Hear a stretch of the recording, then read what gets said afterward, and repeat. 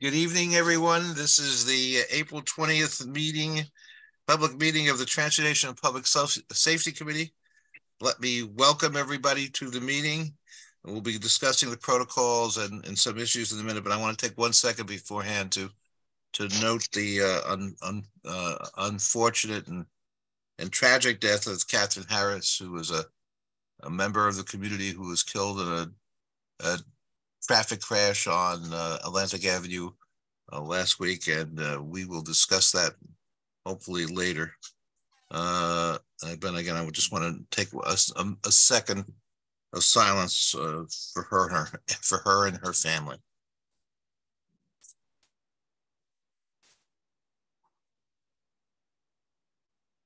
Welcome, everyone. We will go through the roll call in a minute. Our practice, as everybody knows, is that we hold a question and answer session for the agenda items that we have presentations on during the presentations.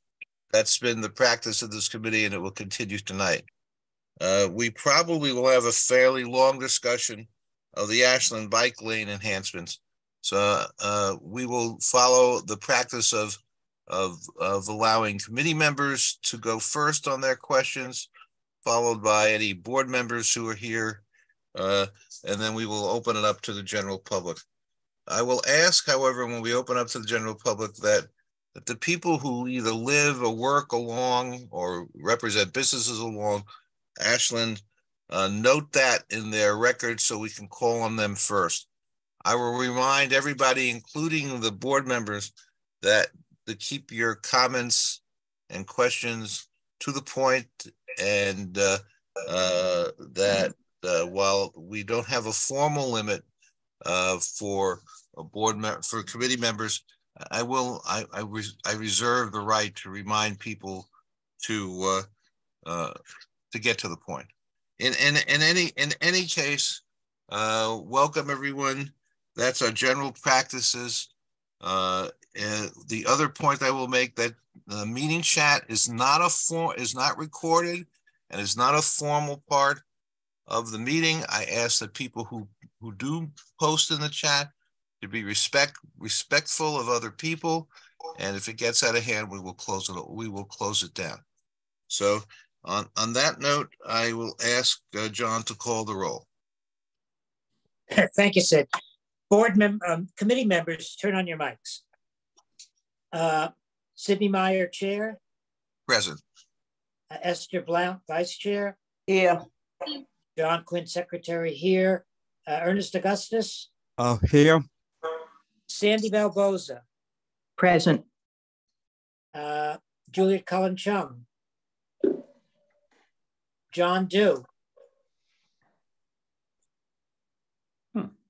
I thought you were, okay. Cheryl Gelbs. Here. Kate Gilman. Here. Brian Howell. Here. Patrick Kalaki. Here. Nicole Murray. Here. Jonathan Rogers. Here. Mr. Scala has already told us he will not be here. We have a quorum. And board members, committee members, now mute yourselves. The first thing on the agenda is the adoption of the agenda. Is there any objection to the agenda as is currently constituted? Hearing none, the agenda is adopted. Are there any comments, response, or changes requested on the previous minutes that have been circulated? Hearing none, the previous, do I need a motion to adopt the previous minutes? Can I get a motion to adopt the previous minutes, please? Motion to adopt. Can I get a second? Second. Any objection? Hearing none, the minutes are adopted. The minutes from March are adopted. The next thing, Nicole, is Nicole on? Yes, she is. Good evening, Nicole. I'm just waiting for screen sharing. And Nicole will go over our district level crash statistics. Okay, just give me one moment.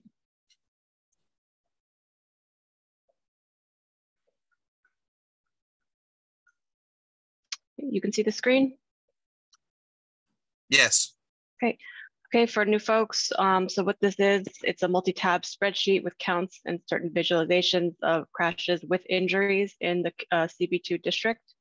The New York City Police Department records most crashes at this data source open data portal. The tab is motor vehicle collisions, and it is fed into another tool where it can be pulled out and counted. This data, how reliable is it? It collects information from all police reported motor vehicle collisions in New York City. The police report is required to be filed for collisions where someone is injured or killed or where there is at least $1,000 worth of damage. But some reports may have incomplete or ambiguous data or geographical information, so we can only rely on the accuracy of the reporting. The sheet is updated before the these monthly meetings, and it ends with the month before the meeting. So this will be for March. So this report will not include the death that just happened on Atlantic because that happened this month in April, but that will be included in next month's report. So we're looking at this because we can only see everywhere, everything all at once at the movies. This data is to help us get a bird's eye view of the entire district, so we can see sort of what's going on and where. Okay, so this is a chart then of the year's data of, again, Community Board 2. The blue bars are total crashes, which with any injury or fatality. This would be for any type of vehicle, including bicycles or mopeds and cars, trucks. This month, you can see here on March, we're kind of shooting back up. We had a low period in January of only 35 total crashes, and we've gone almost, I guess that's double or, yeah, about double to 69. And the top red line are the total injuries and fatalities in the district. And there were 83 last month. Motorists lead the way with the most injuries. This is the orange line here. You can see they are the most injured or killed of all groups, followed by cyclists and pedestrians. So here's a map of the area where we're seeing these crashes. Again, this is only with injuries or fatalities. If I were to put every crash here, this map would be illegible because they happen all the time. But the most injuries happen around the high traffic areas. Atlantic Avenue, very dangerous, as we know, and as we have unfortunately had a reminder of just this week. Flatbush Avenue here, these orange dots represent a crash. The larger it is, the more they happen. And they happen to be concentrated around these intersections, especially Myrtle to Flatbush, DeKalb to Flatbush, and then just along Atlantic generally in Park.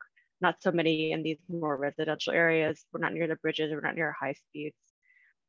So for this year, well, I'm sorry, whoop. I can't see my data, 1 second.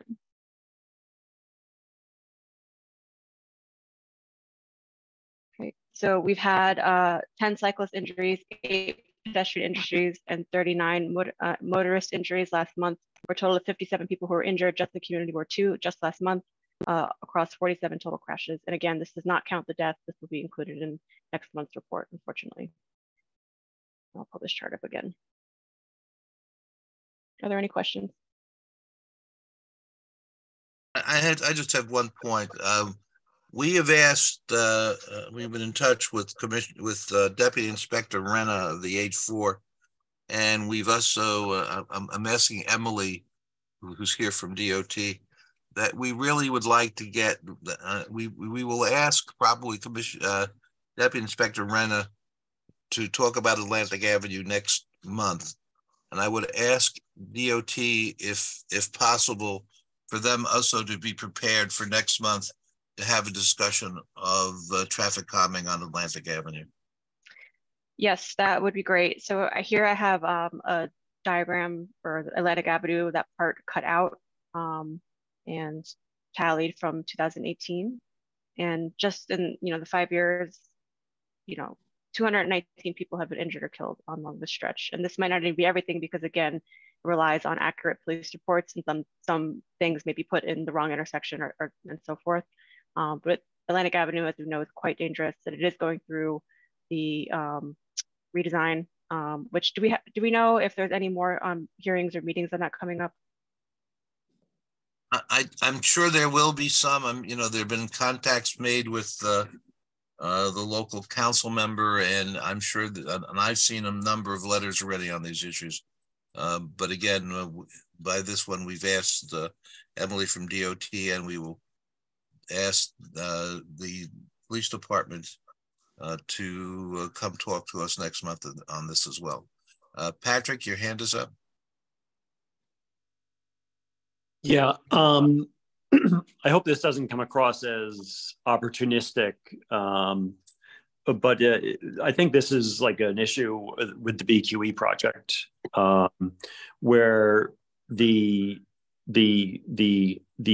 high-speed highway mentality of drivers. Clearly, there's a lot of problems with Atlantic Avenue outside of the BQE, but you know the entrance ramp is there. And also just the high speed mentality of a lot of the drivers is it just encourages crazy driving. This has been like an eye-opening experience for me, the BQE planning process, where people on 3rd Avenue under the viaduct, and also in our district under Park Avenue, you know, have talked about like at the meetings where the topic is beautification of the space under these viaducts, and people are saying, wait a minute, I just want to be able to cross the street without getting run over. That's really my goal. So I hope that, like, I do believe that the project is an opportunity to sort of try to just like calm down people in their driving habits, and on places like Atlantic Avenue. So okay, anyway, thank you. Terrible thing. Brian. Yeah, sorry, I figured this was the best place for it, even if we discuss Catherine Harris's death at a later point in this meeting. I went and looked at the data in the table that underlies Crash Mapper. So all the crash data goes back until July 1st, 2012. There have been 4 people killed at Atlantic Avenue, and sorry, Crash Mapper doesn't really show this very well, but I went back and confirmed with like articles. There have been 4 people killed at Clinton, Atlantic and Clinton in just over 10 years. If you combine the 3 intersections of Flatbush, Atlantic, and 4th around Times Plaza, those 3 intersections together have 5 fatalities in that time. Clinton Street and Atlantic Avenue has 4 alone. And I know that both Times Plaza and Clinton and Atlantic are on the the edge of our district, but that would make, other than the 3 intersections around Times Plaza, Atlantic Avenue, Clinton Street would be the deadliest intersection for pedestrians in the entirety of our district. So 4 people killed at a relatively simple intersection. I think that like certainly the entirety of Atlantic Avenue needs to be improved, but given that like a relatively quiet intersection in a couple blocks from my apartment is seeing as many people killed almost as the busiest intersections in Brooklyn, something is very, very wrong. Right, and obviously we will hopefully get DOT and the police department to come talk to us, and we can discuss it further at that point. Sandy? Yes. So there's going to be a safety walk on Atlantic Avenue Saturday, April 29th. It starts at 12 p.m. and it starts at Furman and it goes to 4th Avenue, Flatbush, that triangle. I was involved in traffic calming in the 4-year traffic calming study, and it didn't go far enough.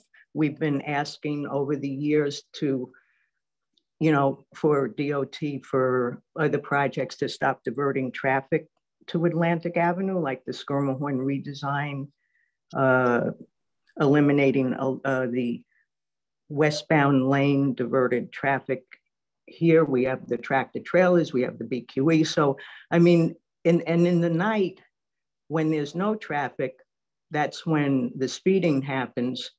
Well, people go through red lights all the time. We've asked for, traffic calming measures like changing the signal timing so all the lights don't turn green at the same time. That encourages speeding, or red light cameras because cars speed through the red lights to make all those green lights so they don't have to wait. So Atlantic Avenue is treated like a highway. We've done our best to make it a destination, and I won't take up any more time, but we have a lot of asks, and maybe this time we'll get some improvements. Thank you, Sandy. Hopefully we'll get some specifics from DOT and responses and from the police department at our next meeting. Again, I'm announcing that we have asked them. You've heard that doesn't mean they'll be here. We'll have to wait and see. Thank you. Thank you, everyone. Any other questions on this? Seeing none. The public comment on the adopted agenda, I announced before how we handle that. So we will go right into the rescheduled of the MTA Borough Hall update on the street impact.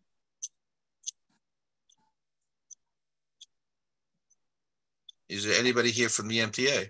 Chair Meyer, that item was rescheduled. Okay, I'm sorry. All right, so the next item on the agenda, other than Patrick Kalaki now being out of focus and being sort of weird, but is the presentation and Q&A on the Ashland bike lane extension. I recognize whoever is going to be recognized from the DOT, and we'll put the screen sharing on for you. Yeah, so it's going to be Nick Carey. Hi, Emily. Hi, it's going to be Nick Carey who's going to be giving the presentation. Hi, Nick. You can share your screen if you wish. All right, thank you. Hello, everybody. Just full screen. Thanks for having us back. We're here to present the follow-up meeting on Ashland and Navy Street. I'm also joined by my colleague, Sean Macias. So it's been 10 months since we were last here talking to you guys about this project, back in June of 22. And if you recall, I started that presentation by saying that you guys were the first to see it. We hadn't talked to anybody yet. So we were just kicking off outreach, and we were going to go talk to all the stakeholders and come back to you with a modified plan. So into the subsequent months, we talked to Atlantic Terminal, BAM, Brooklyn Center Hospital, the Navy Yard, BIDS, Downtown Brooklyn Partnership, Myrtle Avenue, Brooklyn Partnership, NYCHA, Two Trees, and Whole Foods. So the presentation I'm going to give tonight is, the bulk of it is similar to what was presented back in June of 22. A couple of things are different, and I'll point them out as we go through, but it's an updated interim design on the block of Navy Street between Park and Myrtle. That's the one adjacent to the Ingersoll houses.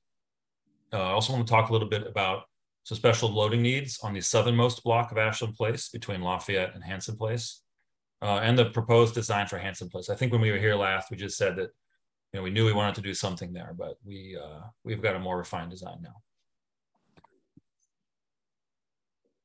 All right, so it's a little bit of background. So again, one of the goals we have, one of the ways we're trying to improve cycling in New York City is to build an interconnected network of protected bike lanes. So not just a network of bike lanes, some of which are protected, but the idea is to have a network within that is an interconnected network of protected bike lanes, so that you can more or less get from A to B mostly on a protected bike lane.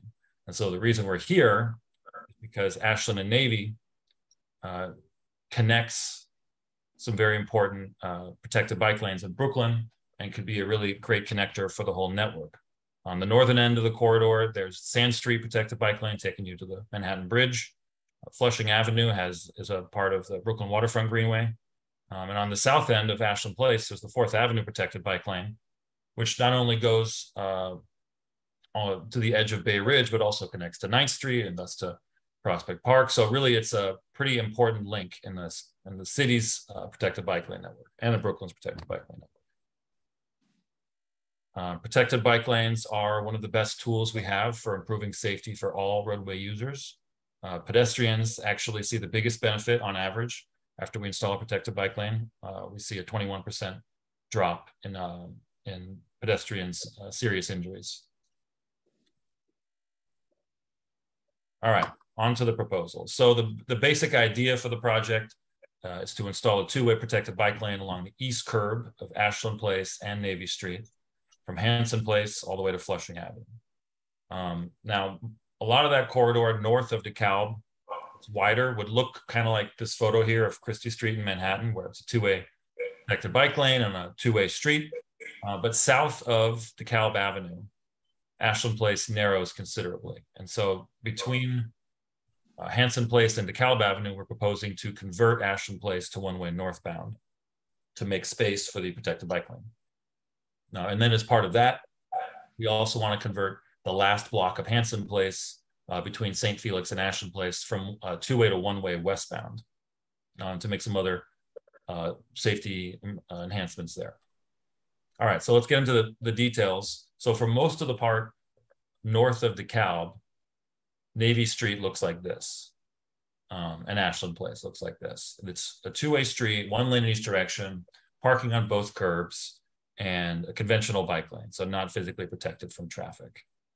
So our proposal for most of that corridor looks like this. The existing cross-section is on top, the proposal's on the bottom.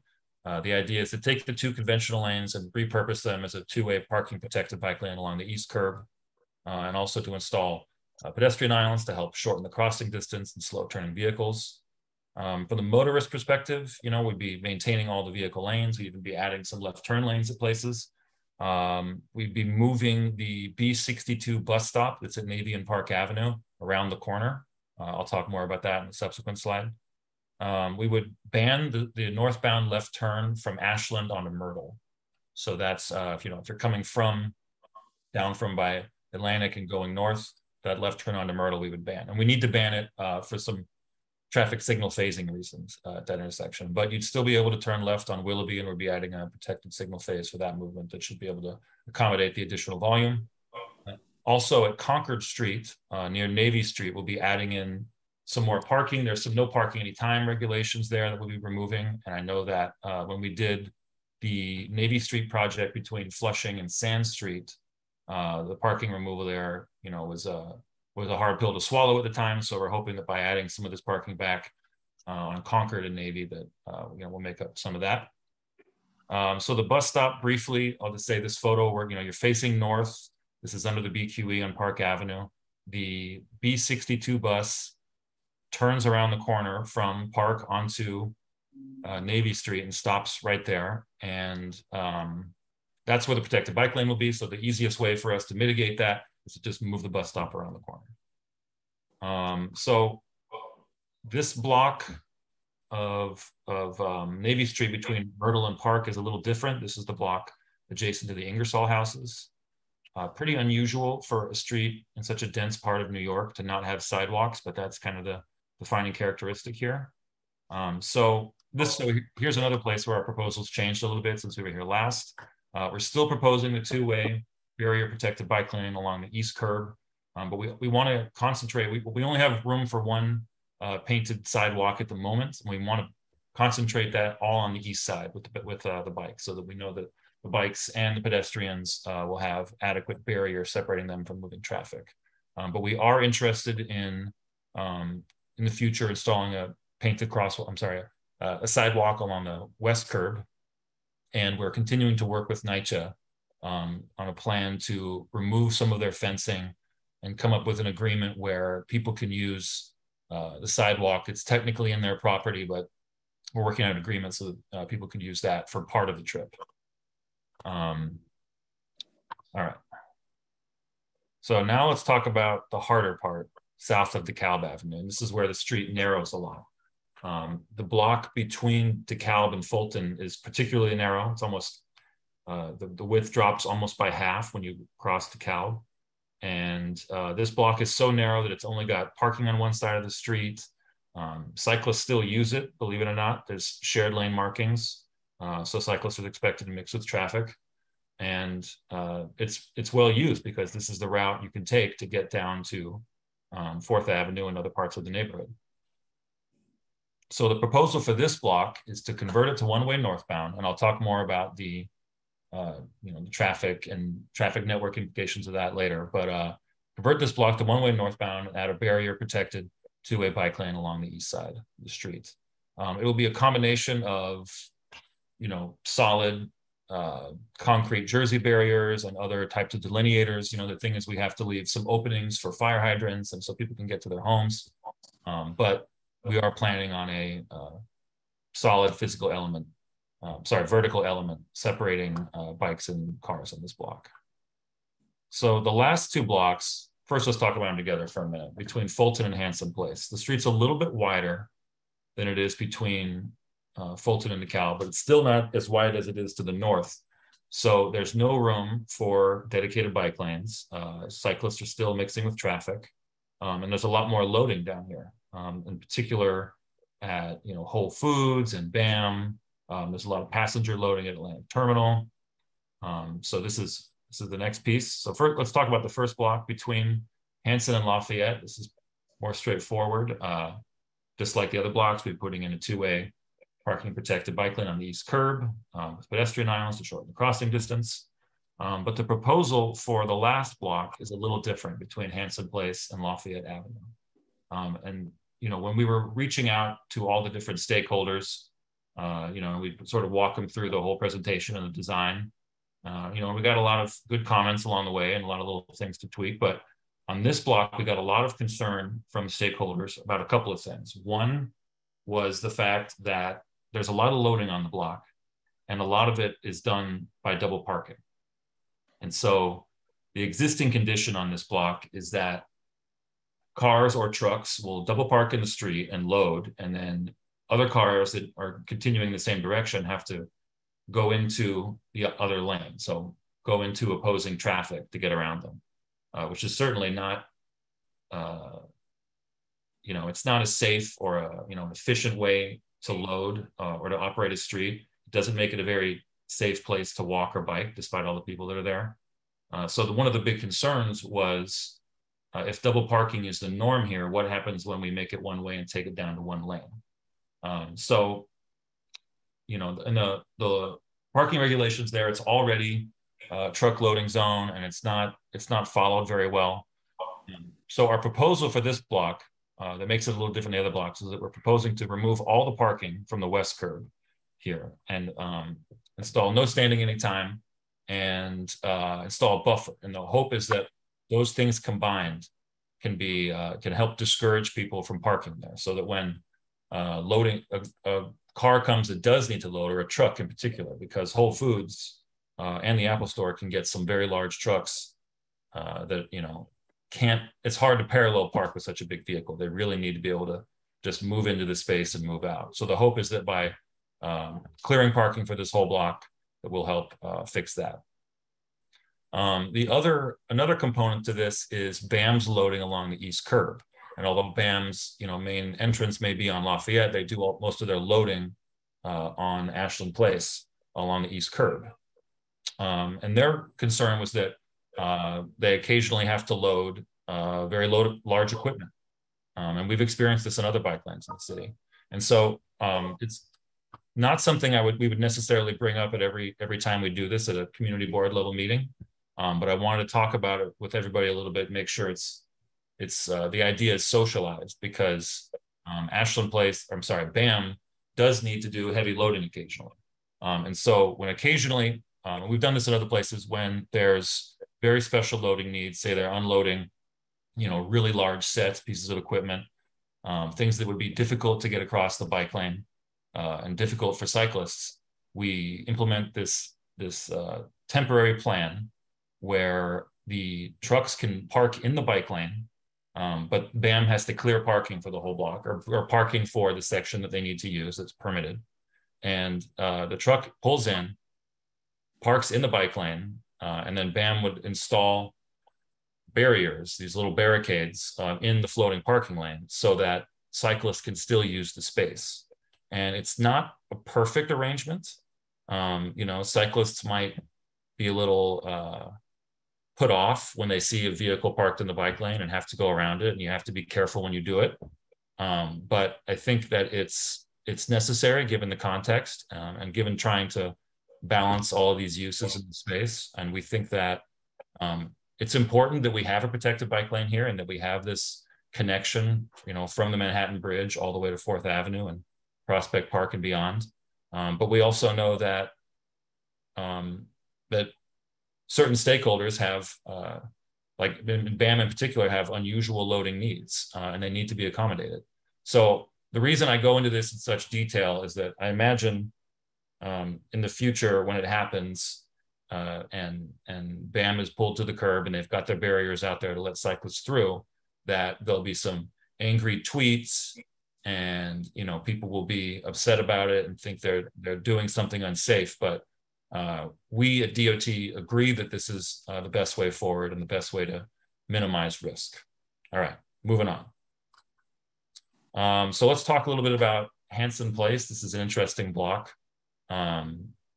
There's the Atlantic Terminal, so there's lots of pedestrian traffic here. There's a very popular city bike station here. Vehicles are frequently double parked. And the way the road works here, as I'm sure many of you know, you can't continue down Hanson Place onto Flatbush. You're forced to turn right onto Ashland Place. So it's this little elbow piece of the road network. And because we're converting Ashland Place to one-way northbound, it doesn't make as much sense to have this last block of Hanson Place be two-way, because nobody in a car would be coming from Ashland Place. But we think that converting it to one-way westbound has some traffic benefits. It makes more sense with the road network, but it also gives us some more space to work with. So our general plan for this block is, the idea is first of all, convert Hanson Place to one-way westbound between St. Felix Street and Ashland Place. That's just that one block. Remove some of the metered parking along the north curb, but still maintain the authorized vehicle parking on the south side. For cyclists and pedestrians, the big changes would be, it's kind of we're calling it a slow street. It's similar to a shared street where, it's a one-way street, but we make sure to provide access for cyclists, shared lanes in the direction of traffic, and then a contraflow green bike lane. And then some more painted pedestrian spaces, 5 mile per hour speed limit, share the road signage. And I'll show you a draft design. Let me just say that these designs, when we present them at this stage, in front of a community board, it's certainly subject to change. It's not final. So we're kind of reluctant actually to show plan views, but we're, because what we're proposing for Hanson Place is kind of hard to visualize. I'll show it to you. So this is the general idea, that this last block is one-way westbound. There's a little chicane here, so the vehicles coming through are kind of have to move from side to side a little bit. The contraflow bike lane is here. One change I will say that's happened since we made this graphic is that this proposed pedestrian space on the left will actually be smaller. It'll be about the width of the parking lane, and it'll look a lot like the street seat at the Brick Arts street seat on Rockwell Place, a few blocks away. And that was done in response to to accommodating some occasionally large trucks that will be coming through here to deliver to BAM and to Whole Foods. All right, so I'll talk briefly about the traffic direction changes. We want to convert Ashland Place from Fulton to DeKalb to one-way northbound. I'm sorry, not Fulton to DeKalb, from Hanson Place to DeKalb, and Hanson Place one-way westbound from St. Felix to Ashland Place. The reason we picked northbound is there's a few reasons. One is that the adjacent streets are southbound, so that makes more sense in the network. It also lines up better across DeKalb. The eastern curb lines up with the eastern curb on the other side. And in most of these intersections we'd be adding, or most intersections of the corridor, particularly north of DeKalb, would be adding protected turn phases for the left turns across opposing traffic in the bike lane. We've done a network-wide traffic analysis and looked at all the different alternative routes and where people might go. And we're convinced that it won't have a significant traffic impact. It will be a little more circuitous for you to get from the north to Ashland Place, south of DeKalb, but we think it's worth it given the other safety and mobility improvements we're proposing. For small trucks trying to access these blocks, there are, they can use the alternative blocks. Even on the last block of Ashland Place between Lafayette and Hanson, if a little box truck needed to get there, they could turn on to St. Felix Street, which is a very narrow street, but they could fit. But for larger trucks, they won't be able to make that turn. It's too tight. So, when we have communicated with various stakeholders, our suggestion for the route they should take, if they're taking a large truck into the neighborhood, is to go down Atlantic and turn on to Fort Greene Place, and from there on to Hanson Place. And we did, some truck turning analysis, and we're going to do a little bit of daylighting, which is where you cleared parking at certain corners to make sure that the trucks can get through. But we think that will be a better way to accommodate loading on that block. Another change is the Navy Yard shuttle, which will have to be rerouted in the southbound direction. Currently, they go down Navy Street and turn on to Lafayette and stop there and pick up and drop off passengers. And we met with them, and when we last talked to them, they hadn't determined yet whether they were going to detour the bus onto Rockwell Place or onto Flatbush or a different route. Excuse me, but we did, study the feasibility of the bus going on Rockwell Place, and we can make it work despite how narrow it is. We'd have to clear a little bit of parking at the northwest corner of DeKalb and Rockwell, but the exact routing of the Navy Yard shuttle is to be determined. They will determine that, but we will of course work with them before we implement and check in. Another aspect to this is just sort of looking at loading zones throughout the corridor. And this is something that I think we were looking at anyways, but it really, a lot of the stakeholders we talked to were concerned about this. So we're trying to expand truck loading zones, install metered parking on certain blocks, and add regular alternate side parking on Concord and Navy. Talked about that earlier. And I think I already mentioned this, the daylighting of certain corners so that trucks can turn. To summarize, we're proposing to convert Ashland Place from Hanson Place to DeKalb from two-way to one-way northbound for vehicles. It's still two-way for people biking and walking.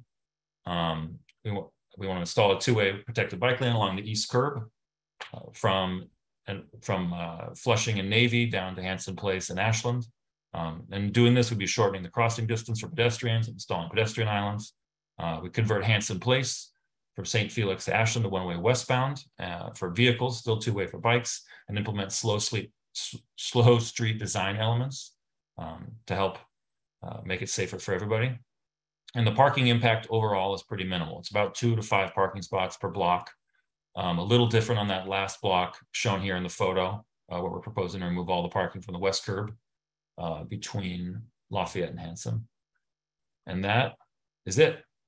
With that, I'll kick it back to the board. Well, first of all, thank you for the presentation. I have a couple of questions before we get started. When you when you say you spoke to to NYCHA, did you speak to the Tenants Association at these locations as well? No, in the case of NYCHA, we spoke to some administrators in their legal department about trying to open up, trying to get sidewalks and see if there's a way we could improve the sidewalk situation for people who live around there. But we haven't spoken to residents. Okay, I will ask you to do this for the future as well. One of our concerns is, and it's been a continuing concern, that the NYCHA residents who are directly impacted upon this change need to be contacted as well as NYCHA. I mean, NYCHA has one set of responsibilities in the Tenants Association, and I'll ask you to do that in the future. If you could pass me an appropriate contact, that would be really helpful. Somebody, email and phone number. I'm sure Taya has those, and we'll be happy to give them to you. Okay. I have a couple of other. Could you give us a number with the adding and the subtracting of parking what the total number of impacts are, and both on the public spaces, the metered spaces, and the and the total number of spaces that are impacted as well. Not then, because it's a little difficult with that to do that as well. Understood. I don't have it in front of me at the moment, but I can get that to you soon. Please, I mean, it's an obviously area of concern. And the last question I have is on Ashland Place. Why aren't you adding a two-way protected bike lane on that street? It would seem to me that you have the space, and that it does connect to two other impacted lanes. And why isn't a two-way bike lane also included on that street? I'm sorry, your question is why are we doing it on Ashland Navy instead of a different street? No. Just on what's the street? I'm sorry. Hanson, is that your question? On Hanson, you're creating additional pedestrian area, and you have a one-way protected bike, a one-way bike lane. And I'm asking, it says, why aren't you on that street not also creating a two-way protected bike lane? Part of it is that the adjacent block of Hanson Place is two-way. So the cyclists traveling against traffic would be put in an awkward situation when they get to that intersection. It's also that we wanted to kind of focus on the pedestrian spaces for this block, and that we'd understand from talking to people that there is interest in looking at the Hanson Place corridor in its totality. So that's something. I'm going to turn it back to, but you and I both know that bicyclists go both ways on those streets. That especially since there's a pedestrian area, what I'm suggesting is a two-way protected bike lane that will protect both the bicyclists and the pedestrians and traffic from them. So I would ask you to go back, and it is not unusual for DOT to have a two-way protected bike lane on one-way street. So let me go turn it over to, I will ask you to look at that again, and I will turn it over to board members. Nicole, you have your hand up. Yep, hi, thank you. We received a letter of opposition from BAM. Was this before or after? It sounds like maybe you made some changes to the direct area. Have they seen this latest version, or was the letter sent before any changes? The letter, I think we've met with them, so they've seen this plan. When was that you met? At least 2 weeks ago. So I think the letter you're talking about was after they met with us. Okay, so their opposition is to this plan that we're seeing in front of us. We can't comment on other entities. So that's a question that you would have to ask them. Okay, thank you.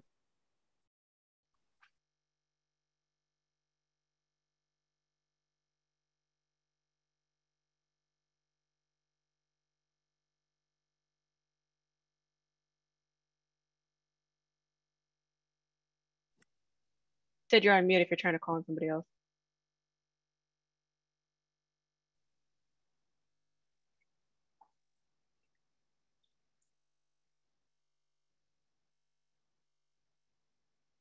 Sid?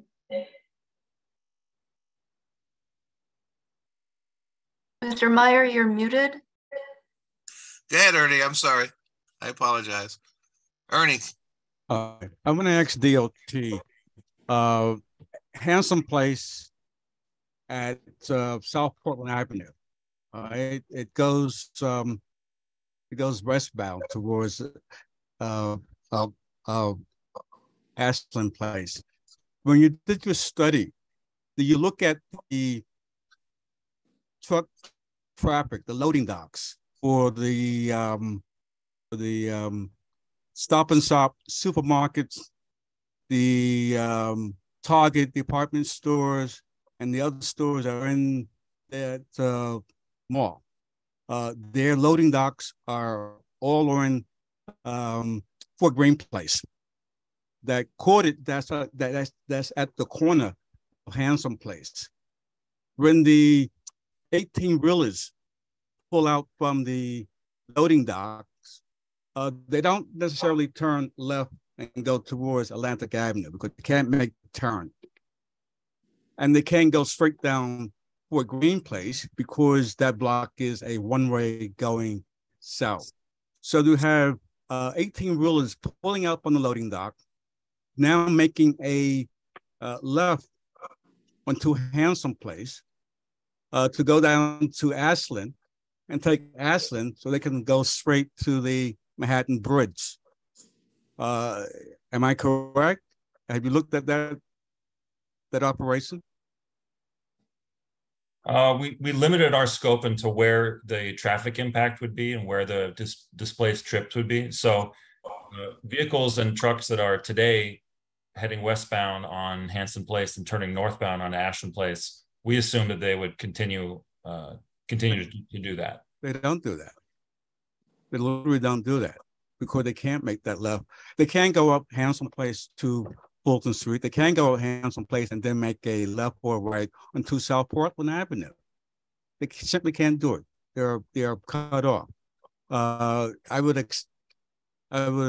recommend that you go look at the operation at that corner before you do anything to Hanson Place. If it's not included in your study, I would recommend that you do it. I'm sorry, I must have misheard you. I thought you said that you were talking about trucks coming up and turning on to Hanson Place and going on to Ashland Place. Is that you're saying that's not? That is correct. Yeah, that's what they do. Okay, so if they do that, they will be permitted to continue to do it because the street Hanson will be westbound and Ashland Place will be northbound. But you're making Hanson Place northbound. You said going to make it one way going northbound. Yeah, you're going to take away the other lane. Mr. Carey, feel free to reshare screen if you'd like. Yeah, good idea. Okay, Ernie, we're gonna move on. We're gonna move on. I don't know if you can see this very clearly, but the idea is that where's Fort Greene Place? Here. Right here. You said South Portland, no Fort Greene. Yeah, no. It's the loading docks are here on Fort Greene Place. Right. But it becomes two-way south of South Portland Avenue. So I seen these trucks, these 18-wheelers that have to jockey back and forth to get into the loading bays. When they pull out into Hanson Place to try to back up and back into the loading bays. These are big trucks. I don't know how you can miss that. I would suggest that you take a look at their operation and see how they turn. Because they cannot go deep in, they cannot go north into Fort Greene Place because that block is a one-way. So you're saying they go west on Hanson Place this way? Yes, they do. And then they turn north on Ashland Place. And go down north. Very few can make the turn up north to go to South Portland. Very few of them can because they're too big. So that movement will be preserved because this is the one-way orientation that we're proposing for Hanson Place and Ashland Place. The one-way or. So the truck that goes west on Hanson Place and then just go to the site. Maybe I'm not explaining it, but look, I would suggest just expand your radius and go to that site and look at the activity coming out of that loading area. It's very difficult. Some of the trucks try to make the left to go down to Atlantic Avenue. I don't know how they turn on Atlantic, but they also try to turn on South Portland or in Hanson Place. Okay. Okay, thank you, Ernie. We're going to go on to the next person. Esther, could you unmute yourself and see if we can get you to talk? Hello. Oh, good. Go ahead, Esther. I'm sorry. Miss Bogg, you went back on mute. Oh, God. There you are. I want the committee to keep in mind that we approve a project at 130 Felix. And a new building will be going up, a mega co-op, and it's going to be 23 stories. So there will be construction equipment, vehicles, deliveries, and that's going to go on, and that's going to narrow, and you know, St. Felix is a very narrow block and it's dangerous. That block collapsed twice in 1917 and 1997. I want committee led members to realize that. The other thing is, Taya sent out this announcement, and she said she got over 1,000 form letters, all the same text, no addresses. I think all those letters should be ignored. If people feel passionate and they want a bike lane on Ashland or whatever, they should at least put their name and address. And you don't have to live in Community Board 2 to ride through Community Board 2, but you could have stated that in the letter. This could all came from one server. We don't know. So all of those letters should be ignored. After all, when Willoughby had 800 signatures with the real, and they live in the community, we pretty much brushed them off. So definitely a form letter with no addresses should be brushed off. Thank you.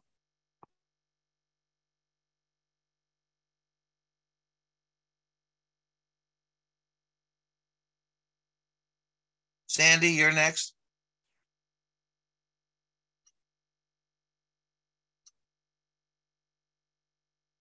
Sandy, either unmute yourself or I'm going to move. I was just trying to unmute. Okay. Okay, go ahead. So this sounds similar to the Skirmahorn Street redesign with the protected bike lane and eliminating a lane of traffic. So which impacts the other streets where the traffic is going and makes them more dangerous. Also, I don't understand why these, these bike lanes are done, and then the bikers, and I used to be a biker for a long time, and a member of Transportation Alternatives until I decided became a lobbying group. But Sandy, I know. I'm going to get to the point. That's wrong, Sandy. I'm going to get move on to your point on this one. Yes. So one of the issues with these protected bike lanes and moving everything around, the bikers don't stop at red lights, and they're coming in two different directions. It's unpredictable. They speed while they're making turns. I'm just from what I've been observing since the Skirmahorn redesign was done. And I don't feel safe. I feel less safe all the time because of all this. So why aren't the bikers stopping at the red lights? Why isn't enforcement or Transportation Alternatives or our elected officials, why aren't these things being addressed? Because you want to make it safer for one group and then make it unsafe for everybody else. Sandy, I'm not going to, while bikes are an issue, which we continually have, let's talk specifically about the changes they're making as well. Let's get back well, okay, so they're diverting traffic to other streets for one thing. And okay. And also I see what happens with on Skirmahorn, the Brooklyn Fair. They're parking on the sidewalk with their big tractor trailers, and there's a school. I don't know if there's a school on this route, but the school buses are right in the two-way lane. And all right, that's it for now. Thank you, Sandy. Brian? Thank you. I just want to remind everyone that we started with a review of crash statistics, including a bunch of people who have been killed in our district. As far as I know, none of them by bikes. I don't really want to get sucked into this, but let's keep that in mind because we're talking about safety. This plan is not just about making people bike safer. Protected bike lanes make everybody safer. People walking, people driving cars, people passengers in cars, whatever. But I I'd rather just ask a couple questions of the DOT reps. Please do. Thank you. So for the Brooklyn Academy of Music, I'm curious. What is the agreement here? I mean, I providing a safety tour to bike around, trucks unloading. I don't think is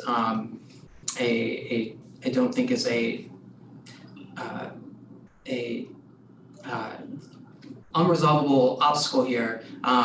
But I'm curious how often this is expected to happen, what exactly BAM is promising to do, what to do if BAM does not do that, say, the parking spots are occupied and BAM just parks the truck there. I mean, I would like to get a little bit more details about how this detour is supposed to work. Sure, so it's a permitted thing. They have to get a permit from DOT to do it every time they do it. Chair Carey, could you actually show that visual again, please? That was very helpful. All right, let me.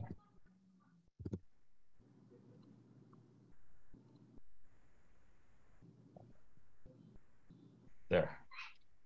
So they can't do it anytime, and they have to get a permit to do it. And the frequency and the extent of it is not something that we established as part of the initial agreement. We established a similar. We worked this out years ago with the Beacon Theater on Amsterdam Avenue. And it's worked relatively well. So when they do this, they have to get a permit to do it, and they have to provide the barriers, and they have to clear the parking, and it definitely takes some effort on their end. There's no question. But I think that most of the time, most of the loading that's happening are things that people can load across the bike lane. People load across protected bike lanes all across the city, but it's when they have especially large equipment that's just too much. Or they think, or they're feeling like it'll be too much, put everybody too much at risk. They can get a permit from the city to do this, on a one-time basis. So they haven't agreed to do this yet. They sent a letter in opposition. They have not agreed that they will only do it during times that they get permits, correct? I mean, we're providing a parking lane, right? So if people want to park, they can park there.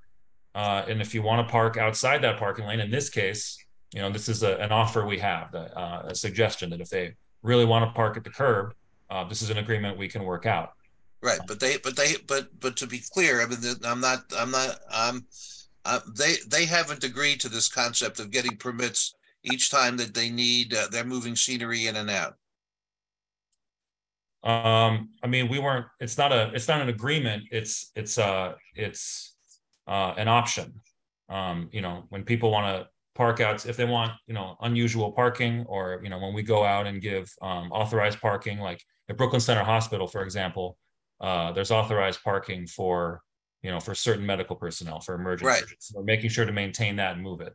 But it's not a requirement. We're not requiring BAM or anybody to pull. Okay, I understand. I'm just trying to see whether they. I'm going to tell the two other board members. Brian, this is Brian. Go ahead, Brian. If you have any other questions, please feel free. Thank you. I had one more point on the. I believe it's the next slide. Forward. Maybe the one after. There we go. Perfect.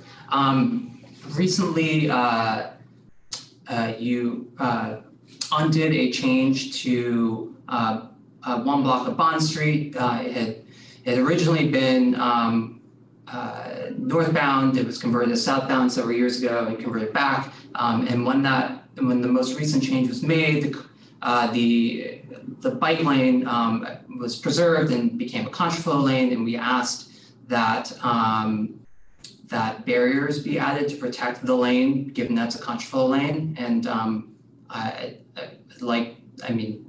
whatever motion I don't even know we're going with motion. So if we're not actually doing that, I'd just like to ask DOT to strongly consider adding the similar barriers that were used on Bond Street here to protect the contraflow direction, because I strongly suspect people will simply park to access the building, to access Atlantic Terminal. Okay, thank you. Thank you. Patrick Kalaki. Hi, just want to know if Nick has any data on the number of times that BAM would need a permit. I know you said that this is just an option and it's not like, but was there any in their discussions? Did they kind of describe the circumstances and how many times they do face that would legitimately and benefit from a shutdown? I don't recall a number, but I think this is the kind of thing where it's something that you probably try out and you ease into and figure out when you need it and when you don't, and it's not necessarily clear from the get-go before it's done. But we didn't know. I don't have a number. And where did you do this elsewhere?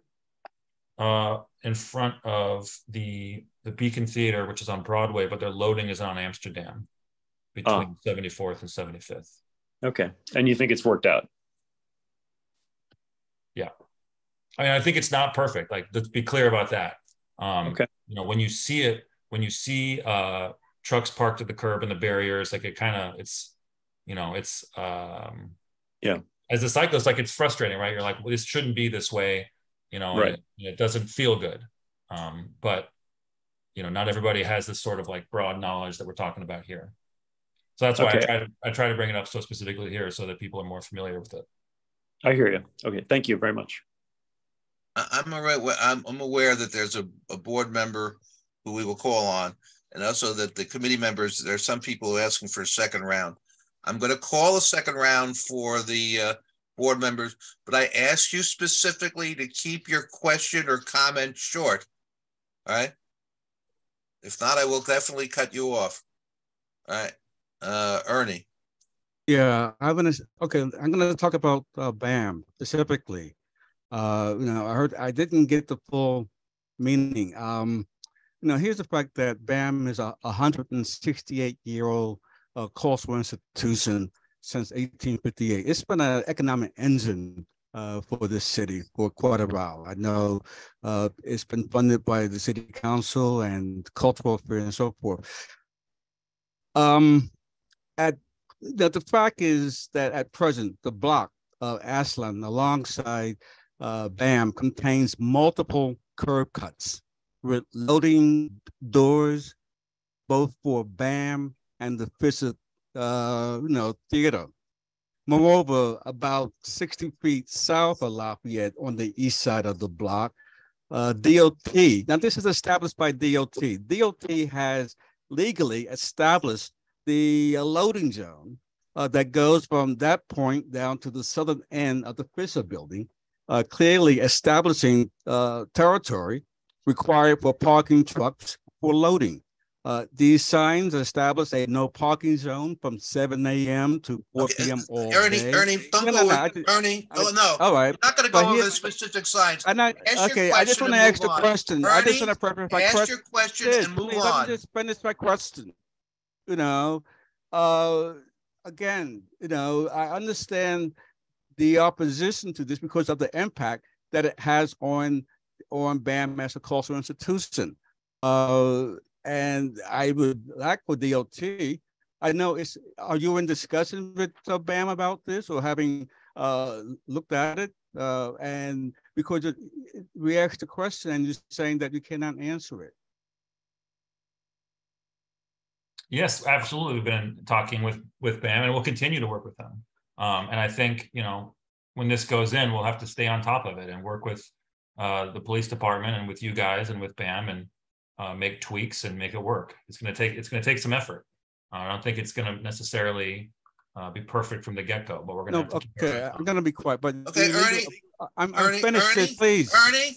Yes, I'm moving on to another person. Esther, go ahead. Hi, I wanted some clarification. You said that something about Willoughby. They're going to turn into Willoughby. Can you say that again? Where is it at? Yes. So we're, as part of the plan, how to make this not long-winded. Feel free to throw that visual back up. All right, yeah, let's do it. Where are we? So we are proposing here to ban the northbound left turn onto Myrtle Avenue. It's not a lot of people make that turn. It's not a heavy turn, but we need to ban it to make the signal timing changes at Navy and Myrtle that we need to make in order to put in a two-way bike lane. I don't want to get too deep into the technical stuff, but we need to ban that turn. It's a low volume turn, and the people who make that turn today, the detour for them is to go on Willoughby instead, and that is also not a heavy turn, but as part of this project, we're looking to. It's Willoughby and what street? Tell me. I can't. Willoughby and Ashland. Is Willoughby and Ashland part of the open streets? I think it's the Willoughby on the other side of the park. That's correct. It's Willoughby Avenue. It's not part of the project. It's not the open street side. Okay, I just want to say one thing real quick. Last night at Land Use, we had a proposal for trucks to park in the loading zone, and a lot of members on this some members on this committee opposed it because they said it would go into the bike lanes. I see that happening here also. That's all. Hey, thank you, Patrick. Oh, I left my hand up, sorry. Okay, that's okay. Ernie, you can have another minute. Sid, no, thank you. You're welcome. Tom Holsitz, and one of these days I'll learn how to pronounce your name. Huji, but Sid, I think Brian just raised his hand, so if you want to give him another opportunity to speak. Oh, you can go first, Tom. Okay, sure. Thanks for your time. I think this proposal at a high level is extremely well thought out. It's going to be a beneficial contribution to the bike network in Brooklyn. I want to specifically applaud DOT for prioritizing safety when you were forced to consider a trade-off between the status quo offered by car parking and building a fully protected bike lane. So I said this is the first time you presented this project to the committee, but I want to reiterate it now. I don't think it's enough to physically delineate the bike lane from the motor vehicle travel lanes. You also need to protect the bike lane at the egress points. What we've seen on Schermerhorn is, I would say a half measure. Since the last time you spoke, DOT introduced these center line vertical elements. I think it's a great idea. It's a great start. But the obvious issue is that you use temporary disposable materials, and drivers are clearly treating them the way they are designed. I think Ashland would be a perfect opportunity to demonstrate the power of a permanent bollard made out of either steel or concrete or whatever else you could use that would stop a vehicle from driving over it, especially because it's a two-way bike lane and there are segments that have one-way vehicle traffic. It would be very dangerous if a cyclist had to veer out of the bike lane and head towards oncoming traffic because a truck driver decided to drive into the bike lane, or any other kind of driver. We've seen in this neighborhood in particular, enforcement's an issue. We don't want to rely on enforcement. We'd rather the bike lane design to just self-enforce. I think if you're going to pursue the special loading event design, you need to define specific design elements that cyclists can expect to see. Similar to how there's the temporary bikeway design guidelines that you've defined through the bike stipulations that you put in your street work permits. And I think there need to be serious and immediate consequences for BAM if they violate the agreement, either by not filing for permits when they choose to use the bike lane for loading, or if they don't put out those defined design elements when they do have the proper permit. And I think if the point of this Ashland Place project is to create a truly cohesive network connection to 4th Avenue and southward, I think you need to install additional elements on that curb between Hanson and Flatbush. The bike lane should be delineated with like paint on the sidewalk itself. I think you need to like add physical structures onto the sidewalk. So like a food vendor can't drive their cart and just block where the cyclists are going to be crossing that curb. And I guess that's the totality of my comments, but I guess I would just ask, how is DOT going to evaluate the success of this project? And what are the kinds of observations you would make once the project is implemented that would cause you to make tweaks or other adjustments to the design once it's implemented? So it's a combination, I think, of observations and complaints. I think there's a bunch of things happening here. I mean, there's the one-way conversion and the displaced traffic and what that looks like. I haven't got into it, but we're making pretty significant signal phasing changes at Flushing, Park, and Myrtle and DeKalb, and Willoughby as well. So we want to see how those are going and maybe, adjust those as they go. And then, we just regularly bike and walk and drive the corridor and see where the problems are, see where people are, blocking the bike lane, or see where there's double parking that needs to be addressed at the loading zone, or when signal timing needs to be tweaked, or parking regulations. So it's definitely a combination of what we see in the field and what we observe and what comes in. And complaints do come in. We get a lot of 311 complaints about just about everything. So in particular, I think the southern block that we've been talking about, between Lafayette and Hanson Place, that's one we're going to be monitoring closely, and spending time out and maybe hanging cameras, things like that. There's different ways to do it. Okay, thank you. John Quint. Thank you, Sid. Do you have now, with that, and talking about the Ashland block between Lafayette and Hanson Place, what kind of traffic counts do you have for them in terms of what the southbound numbers are and now what the northbound numbers are now? I don't have the volumes right in front of me, but it was low. I think it was something like 100 or 200 southbound. The thing is, because like north of DeKalb, there's a lot more volume on Ashland and Navy because it connects to a lot of things. But particularly south of Fulton, you start to see the volume really drop off. And so when we looked at, a combination of, depending on where people are coming from, before they used to be turned, where they're currently turning onto Ashland Place, say from DeKalb, some people are coming south from Navy Street, some people are turning in. What would their alternative route be? And some of them would know the new route and some people would miss it and have to take the next one. And sort of looking at all the possibilities, and then we looked at the potential impacts at all those intersections, and they were all really minor, and usually in a case like this, you'd have to do more alterations to signal timing and various other things to make it all work. But in this case, it seemed like he was going to be fine as is. But we will, as said, we will monitor it and make changes as necessary. Ernie, go on mute, Ernie. You're talking over everybody. Thank you. Now, in that block between the Ashland block, the BAM block, there's also, who else loads and unloads there? Whole Foods is one of the also, right? Yes. And BAM has several buildings, as Ernie pointed out, along the block. Are there any other businesses that do loading and unloading on that block, to your knowledge? I know the Apple Store does, for example. I think that's the other main one. Really quickly, I'm a residential property on the building. We have frequent move-ins and move-outs.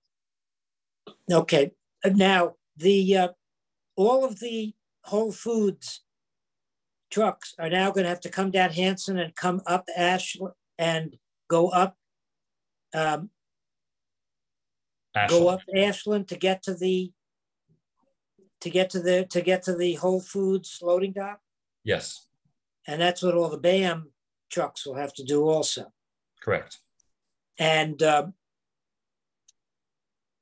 will they be, and they're going to have to, I'm just thinking that they're going to have now, obviously BAM and Whole Foods loaders and unloaders simply come down Ashland. They can come off Lafayette or any of the other streets that they're coming. Now they're all going to have to use small ones, St. Felix, and large ones, Fort Greene, to get to Hanson, to get to Ashland, to turn up. Correct. And we've analyzed those turns and made sure that, we talked to them about the size of trucks they have. They do a lot of off-peak deliveries overnight. And, we looked at all the corners within the route they would take and have made some adjustments and made sure that, sometimes we have to pull a stop bar back on a cross street or daylight a few parking spots, but they should be able to make it. All right. And as long as people aren't parking in those anyway. Correct. Now, when in your turning out of the discussions with BAM, what you presented tonight with them having to, if they go into the bike lane, get permits and provide all of these cones, whatever it is, to divert bike traffic. Did you specifically discuss that with them? And did they give you their reaction one way or another? Yes, we definitely discussed it with them. They aren't used to having to do that today. So it was additional cost, it's additional resources. And we know that's a tough thing, but we're trying to strike a balance out here between, making sure that we can provide safe loading for these institutions and also have a safe street where people can walk and bike. So the double parking in the street to load isn't the norm and isn't the status quo that we're going for. But we're committed to continuing to work with them. We certainly, it wasn't like there was no, angry ultimatum. Like they're a stakeholder and we're not going anywhere, and we're going to keep working with them until we find a way to make it work. Thank you. Ernie, go ahead for a minute. Oh, wait, I'm sorry. I was told I could go after Thomas. Go ahead, Brian.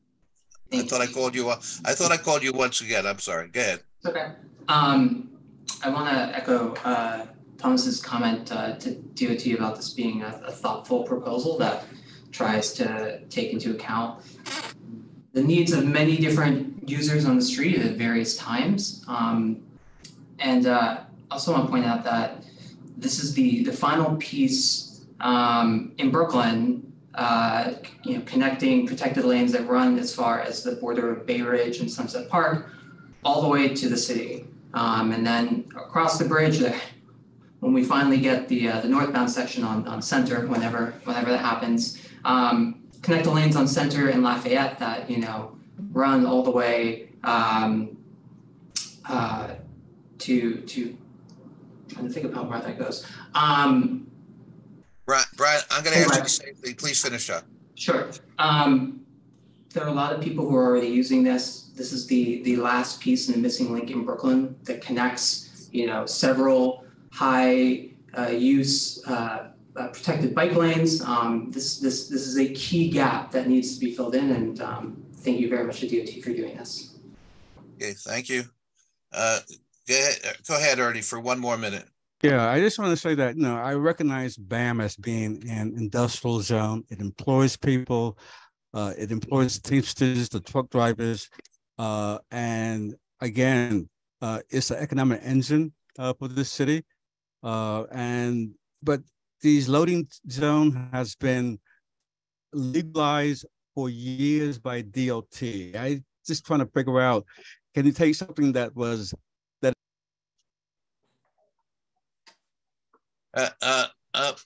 Mr. Augustus, you're muted. Juliet, go ahead. Okay, thanks, Sid. I agree that there are components of the proposal that are very nice and thoughtful, like the expanded pedestrian plaza on Hanson Place, and the idea in general to create a safer dedicated bike lane. I do think there are also components that are problematic. One of them is moving the bus stop at Park and I don't know if it's called Ashland or Navy at that spot. I think right now there's 2 lanes of traffic. The left lane is a left turn only, and that's very a well-utilized lane, and then the right lane is a straight lane. So I think that bus is going to block traffic if you keep it, if you put it in the proposed location. I would suggest maybe looking at an alternate location. Likewise, making the left turn onto Willoughby in order to access eastbound Myrtle, I think is going to take a very quiet neighborhoody like street and turn it into very trafficked street, and it's not frequent that that left turn is made. And then lastly, the conversion of Ashland to one-way northbound. I heard the presenter say that it had very little impacts on traffic, but I drive that on the northbound, but I do see a lot of traffic during rush hour going the other way. So I would ask that DOT send us some information on the studies, the engineering studies that were done to show that it would have little impact. Yeah, thank you, Juliet. Patrick, well, for another minute. And then we're going to open it up to questions from the community. Okay. Yeah, I was just wondering if, well, first of all, on Whole Foods, I think the comment in the notes that answered my question, but that they are not affected because they're on the west side of the building. But I just wanted to ask Nick to confirm that in terms of their loading docks. And then I'd be curious to have him reply to Juliet as well. Thank you. Thank you. Okay, we're going to open it up to public comments. I remind the public comments that it's for 2 minutes and 2 minutes only. If you are a business on the area being impacted, please make sure that it's in it so I know that you're a business commenting as well. And I'm going to start with Vishnu Reddy. Hi, everyone. I'm a resident of Community District 2, and I ride bikes in the area almost every day. I wanted to comment to express my wholehearted support for this bike lane. This fills a clear gap in Brooklyn's bike network and provides connections between heavily used bike corridors with Skimmerhorn and the 4th Ave bike lanes on one end and the Manhattan Bridge and the Flushing Avenue protected bike lane by the Navy Yard on the other end. There's a clear demand for this protected infrastructure. Despite the high stress and dangerous situation on Ashland and Navy right now, there is a lot of bike traffic, and we're keeping people in harm's way by failing to take action here. Also wanted to address a concern that a board member said about cyclists not following red lights. It's already legal in a few jurisdictions for cyclists to treat red lights as stop signs, and we know from those cases that this doesn't create any negative. Vishnu, I'm going to stop you. That's off topic. Vishnu, it's off topic. I'm going to move on to the next person. Thank you, Andrew. Okay. Hi, my name is Andrew Matsuoka. I'm a volunteer with the TA Bridges for People campaign. I'm helping with some of the letters that you've been receiving. We'll make sure, I think earlier it was referenced that the 700 letters didn't have addresses. We'll make sure that they have addresses. We were out meeting our neighbors, collecting signatures, getting folks online. These are all real sort of folks, and we'll make sure that that information gets, we did actually collect the addresses. We'll make sure that that gets sent along. I live right in the middle of this project. Like, I can see it out the window. I bike it all the time. I see all the cars speeding and folks going through the red light at Willoughby. They just use the crosswalk, the all direction crosswalk as a stop sign instead of a red light. I think that this is a great proposal. It would be a really important safety improvement to my neighborhood and for this whole connection between the bike paths on 4th Ave up into Manhattan, as Brian was mentioning. I am happy to see that hopefully the proposal for the southern end on Ashland Place meets the needs of BAM and the businesses there. I do have concerns about the parking in the bike lane, but please finish up. So I'm supportive. I hope this moves forward. Thanks, DOT and CB2. Thank you. Lucy Coteen. 2 minutes. Okay, several things. First, on Ashland between Park and Myrtle, there's a very wide striped area. I would recommend taking some of that striped area and making it for the left turn cars. And secondly, there should be a left turn arrow at Myrtle because maybe half the cars coming down Ashland there are making that left-hand turn. Thirdly, I see a lot of cars going northbound cars making a left turn onto Myrtle. I disagree heartily that very few cars make that turn. And I agree that sending them down Willoughby will disrupt what is currently a quiet residential street. Next, St. Felix Street. Esther raised very important points. It is a narrow street, residents on one side, and there's a school at the corner that uses that playground right there as well. And across the street is the music school, which has many families and children coming and going in the afternoon and on weekends. Thirdly, as she said, they're about to build a 23-story building there, which will have huge construction trucks, double parking, or coming in and out of there with big loads. And once that building is completed, then those residents, and there'll be many new residents to this narrow street, who will have deliveries, taxis, and cars pulling up. So doing that to St. Felix is really going to disrupt the street and hurt the residents here. When you said you talked to the stakeholders, did you knock on the doors and talk to the people who actually live there and to the music school? So I think that's it, but it seems very ill-conceived to make St. Felix into the substitute street. And keep in mind, as Esther said, there were 2 collapses to that street. It cannot take heavy vehicles. One more thing, you don't need to, the sidewalk on Ashland is very wide between Hanson and Lafayette. It's a wide pedestrian sidewalk. It works great. And the sidewalk on Thank Hanson, you, Ms. Lucy. almost 11201, Jason, go. Hi, thank you, everyone. I don't have any prepared remarks, but I live on Myrtle Avenue in the neighborhood. I bike frequently between Myrtle Avenue and the city bike dock that DOT mentioned is very popular at Atlantic Terminal. The current conditions cannot remain. It is not viable. It is not safe for any users of the road, pedestrians, bicyclists, truck drivers, anyone. That stretch between DeKalb and Atlantic Terminal is specifically just outrageously dangerous for everyone on the road. You have people who drivers that don't respect the loading zone rules, that you have double parkers and sometimes triple parkers, and the entire segment just becomes gridlock and a symphony of people honking because nothing is moving. We can nitpick this plan to death.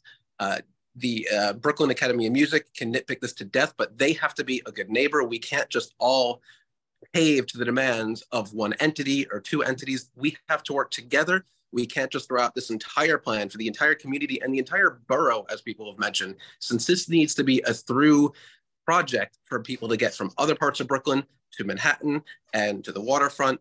We need to work together. We can't just say, oh, it's not going to work because BAM needs to load heavy things once every 2 months in the middle of the night. We'll work around that, just like it gets worked around in Manhattan and in the theater district and lower Manhattan. These are issues that are all solvable. We should not see these as problems that 15 make it. seconds.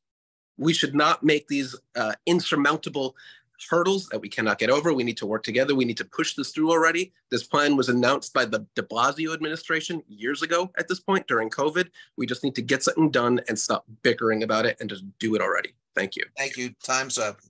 Dan? Hey, I live at the corner of Myrtle and Ashland. I bike that corridor regularly. I'm very much in favor of this plan. I hope to raise a child here and have them feel safe biking and learning to bike on this road. So hats off to DOT. I love the plan. Hope it gets implemented soon. It's been a long time, as the previous commenter said, and I'll cut my remarks there. Thanks, everyone.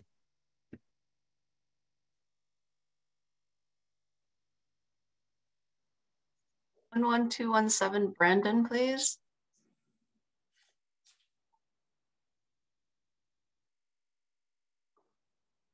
Moving on to Kevin McGee. Hi, thank you. I'm a 10-year resident of Clinton Hill. I just want to voice my enthusiastic support for this plan. I don't personally bike, but I do walk by Ashland every day. I walk up between Myrtle and DeKalb, and every day the painted lane there is a dump truck parking lane. Every single day there's a row of dump trucks there forcing cyclists into traffic. It's a very dangerous condition, and I'd like to see them afforded the protection that they deserve, especially given the need to connect, as others have said, South Brooklyn to the rest of the bike network.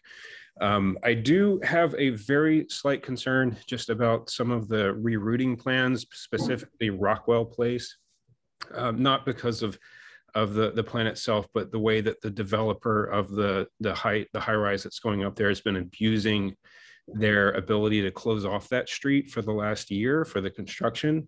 I just want to make sure that they're brought to heel before this is implemented, if that's going to be, if that's supposed to be used for through traffic, because it isn't currently being used for through traffic. Apart from that, I am a little bit very briefly, just a bit crestfallen at BAM's opposition to this, but I do appreciate DOT's, Ernie, mute please. I do appreciate DOT's efforts to bend over backwards to accommodate them. Thank you. Okay, thank you. Hey, this is Brandon. I found the unmute video. Could I speak in? Go ahead. 2 minutes. Thank you. So I'm thrilled to see this plan. I think it's so important, as DOT said, how it really ties together the borough network. But I think if anything, they undersold how important it is into the entire city. It goes not only from 64th Street and Sunset Park, but sort of as Brian was saying, to the Manhattan Bridge, up 1st and 2nd Avenue, and it's completely protected all the way to 147th Street and Willis Avenue in the Bronx. That's 15 miles, and this is the only gap in it, and I think that is the longest protected stretch in the entire city. I wish we could finally put the stake in the heart of the idea that putting in protected bike lanes somehow hurts anyone else. As we know from DOT's presentation, protected bike lanes decrease injuries to motor vehicle occupants by 15%, by pedestrians to 21%. And it wasn't in here, and I wish it was, but to senior citizens, protected bike lanes decrease serious injuries and death by 39%. I don't think there's a single other intervention in DOT's toolbox that does that much. So I think this is great. Going into some minutia, I don't know if we could bring up the part between Myrtle and Park. It was slide 13 in my 40 seconds, but that's by NYCHA, and we're seeing a 5-foot bike lane in each way, and then 2 12-foot travel lanes and a 10-foot flush median. It seems like all that space just with paint is going to lead to speeding on that block. I understand there's turn lanes at the end, but I feel at the in the middle of the block, there could be given a little more space to bikes and pedestrians and get cars to ease up on the gas. But I think it's a great plan. 10 more seconds. Really thoughtful. I love the new contraflow addition on Hanson Place. And my only last question would be, when can it be installed? Thank you. Fabio Cardona. Hi, I'm the property manager for 300 Ashland Place, the location for Whole Foods, Apple, and the coming cultural space, which will include BAM Cinemas, Mokata 2, 651 Fine Arts, and Brooklyn Public Library. These spaces have yet to open. They are coming open rather soon, I do believe, at the sometime this year. That said, these spaces are relatively new. The building itself is only 6, maybe 7 years old. And while I myself am a biker, and Two Trees is definitely adamant about the expansion of the bike systems within New York City, we think this proposal may be a little short-sighted in the effect it'll have on Ashland and the activities that take place there.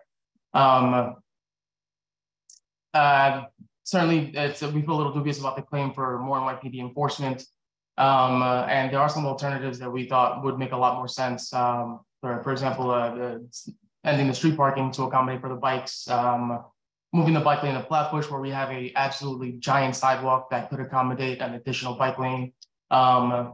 I even had a thought of what if it went all the way up Hanson towards Carlton, which is already a northbound street for the bike lanes themselves. Effectively, we're mostly concerned about the effect it'll have on the activities that we partake in already.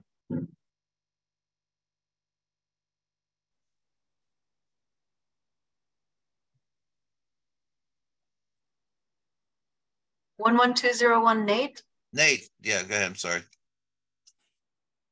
Hello. Yep. Hello. Yeah. Thanks for the opportunity to speak tonight. I live at the Kingsview Co-op on Ashland Place at Myrtle with my wife and 2 kids, and very enthusiastic about this plan overall.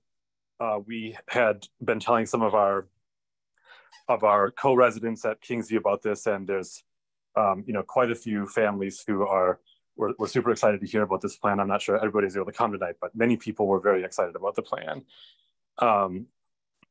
I think, I have a couple of specific questions and comments. One is just what's the timeline for implementation?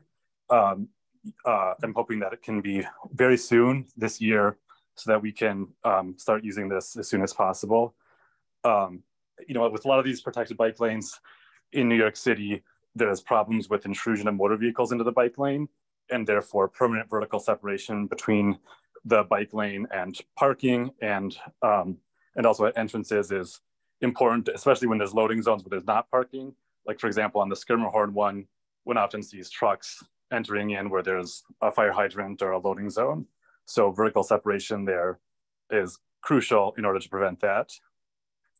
I'm enthusiastic about the left turn ban at Myrtle Ave because that's often very hazardous when you're crossing the street.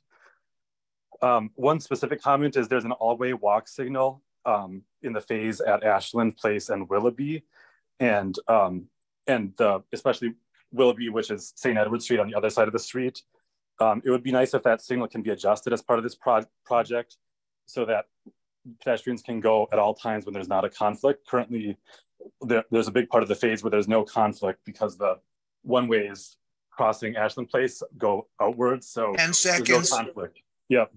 And then finally, at BAM, my concern would just be that there's a high likelihood that trucks will just park in the bike lane without getting a permit. Finish up, Nate.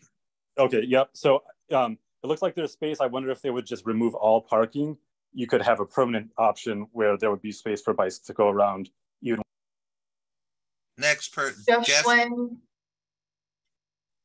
Hey everyone. So I've lived in Fort Greene since 2015, and I rely on a bike as my main way to get around the neighborhood in New York City. I travel on Ashland Place multiple times a day. And despite having bike lanes there, it's often blocked by cars and riding on the streets really dangerous. So a two-way protected bike lane would vastly improve my quality of life and increase safety for everyone. So I fully support this proposal and ask DOT to upgrade the bike lane as soon as possible and protect it using bollards. Please protect us from cars with bollards. I also use the new Schermerhorn bike lane daily, and while it's fantastic, cars regularly encroach upon us. So I feel confident that cars will not stay out without physical barriers that are not plastic. I support the special loading plan for BAM as long as the detour is marked out with physical protection and clear signage used to indicate that it's a detour route. And finally, as Earth Day is approaching, I want to highlight that we're experiencing a climate crisis, and we need to ensure that our young people have a chance for a future on our planet. That's off topic. Move on. Camille, we're going on to Camille. Camille. Hello, good evening, everyone. I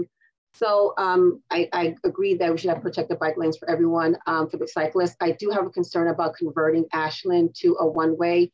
I live near Ashland and Myrtle, and there's a parking garage right next to the Whole Foods that I like to access, but with this proposal, I will not be able to go, like if I'm coming from Myrtle and Ashland, I will not be able to access that parking garage easily. I'd have to go, if I looked at the map that Nick presented, and if I wanted to even try to take Rockland, that's convoluted because it's a very narrow street.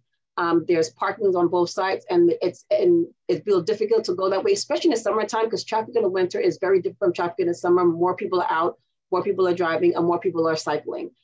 So to take Rockland and then go around to Lafayette, that's convoluted. So other way, what I have to do is to go past Washington, like past the park, go to Washington Place, and then go. It'll be a longer route to get to the parking garage. And I'm also wondering, like, how is this going to impact the business? Because now people who want to park at that parking garage will have a harder time getting there because there's no straight. It's not like a straight shot. They'd have to go all the way around and find the way around to Hanson. And what most likely would happen is other people will probably park at other parking garages closer. And now I feel like that's going to impact the parking garages business. So I'm wondering if the Department of Transportation, did they speak to them and find out like how it would impact their business? And I'm quite sure people who are parking at BAM will also park at that parking garage. So if they are not able to access it easily, because we want to access things easily, we're going to go someplace else. So I'm wondering how this proposal is going to even impact the parking garage, as well as the people who drive. So I don't agree with this proposal. Okay, thank you, Camille. MS is next. Hi, apologies.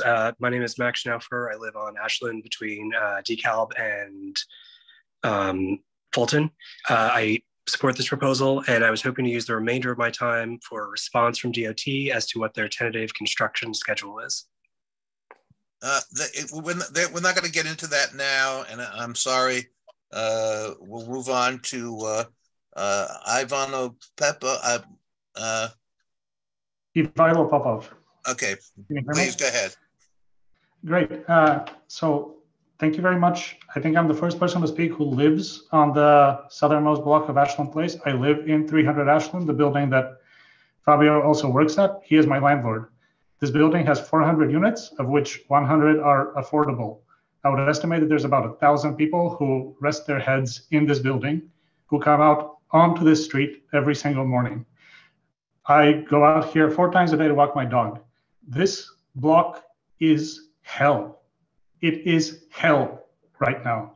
It is a hell of double and triple parking, of screaming cars, of speeding cars, of violence, noise, dirt. As for who parks on the street, there's a huge amount of truck loading only, no standing anytime zones. They're occupied 100% of the time by cars with black windows, with fake NYPD vests in the dashboards that belong to Apple Store private security.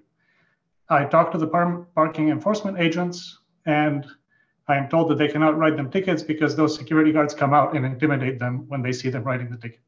I just want to describe like what a miserable place this is to live and what a nice and promising plan this is, and how absolutely elated I am that you're doing this, because it's going to change my life. It's going to change the life of 1,000 people who live in my building. It's going to change the life of another 1,000 of people who live in One Hanson Place, also a large residential building on this block. Please think about us. Don't worry about the parking garage's business. Worry about the thousands of humans living, facing this daily, and how much nicer this is going to be. Thank you so much. Thank you. Christian Piling. Hi, my name's Christian Pilling. I'm a 7-year resident of 250 Ashland Place, 590 unit building that's 50% affordable, with a significant number of apartments that were set aside for seniors and people with disabilities.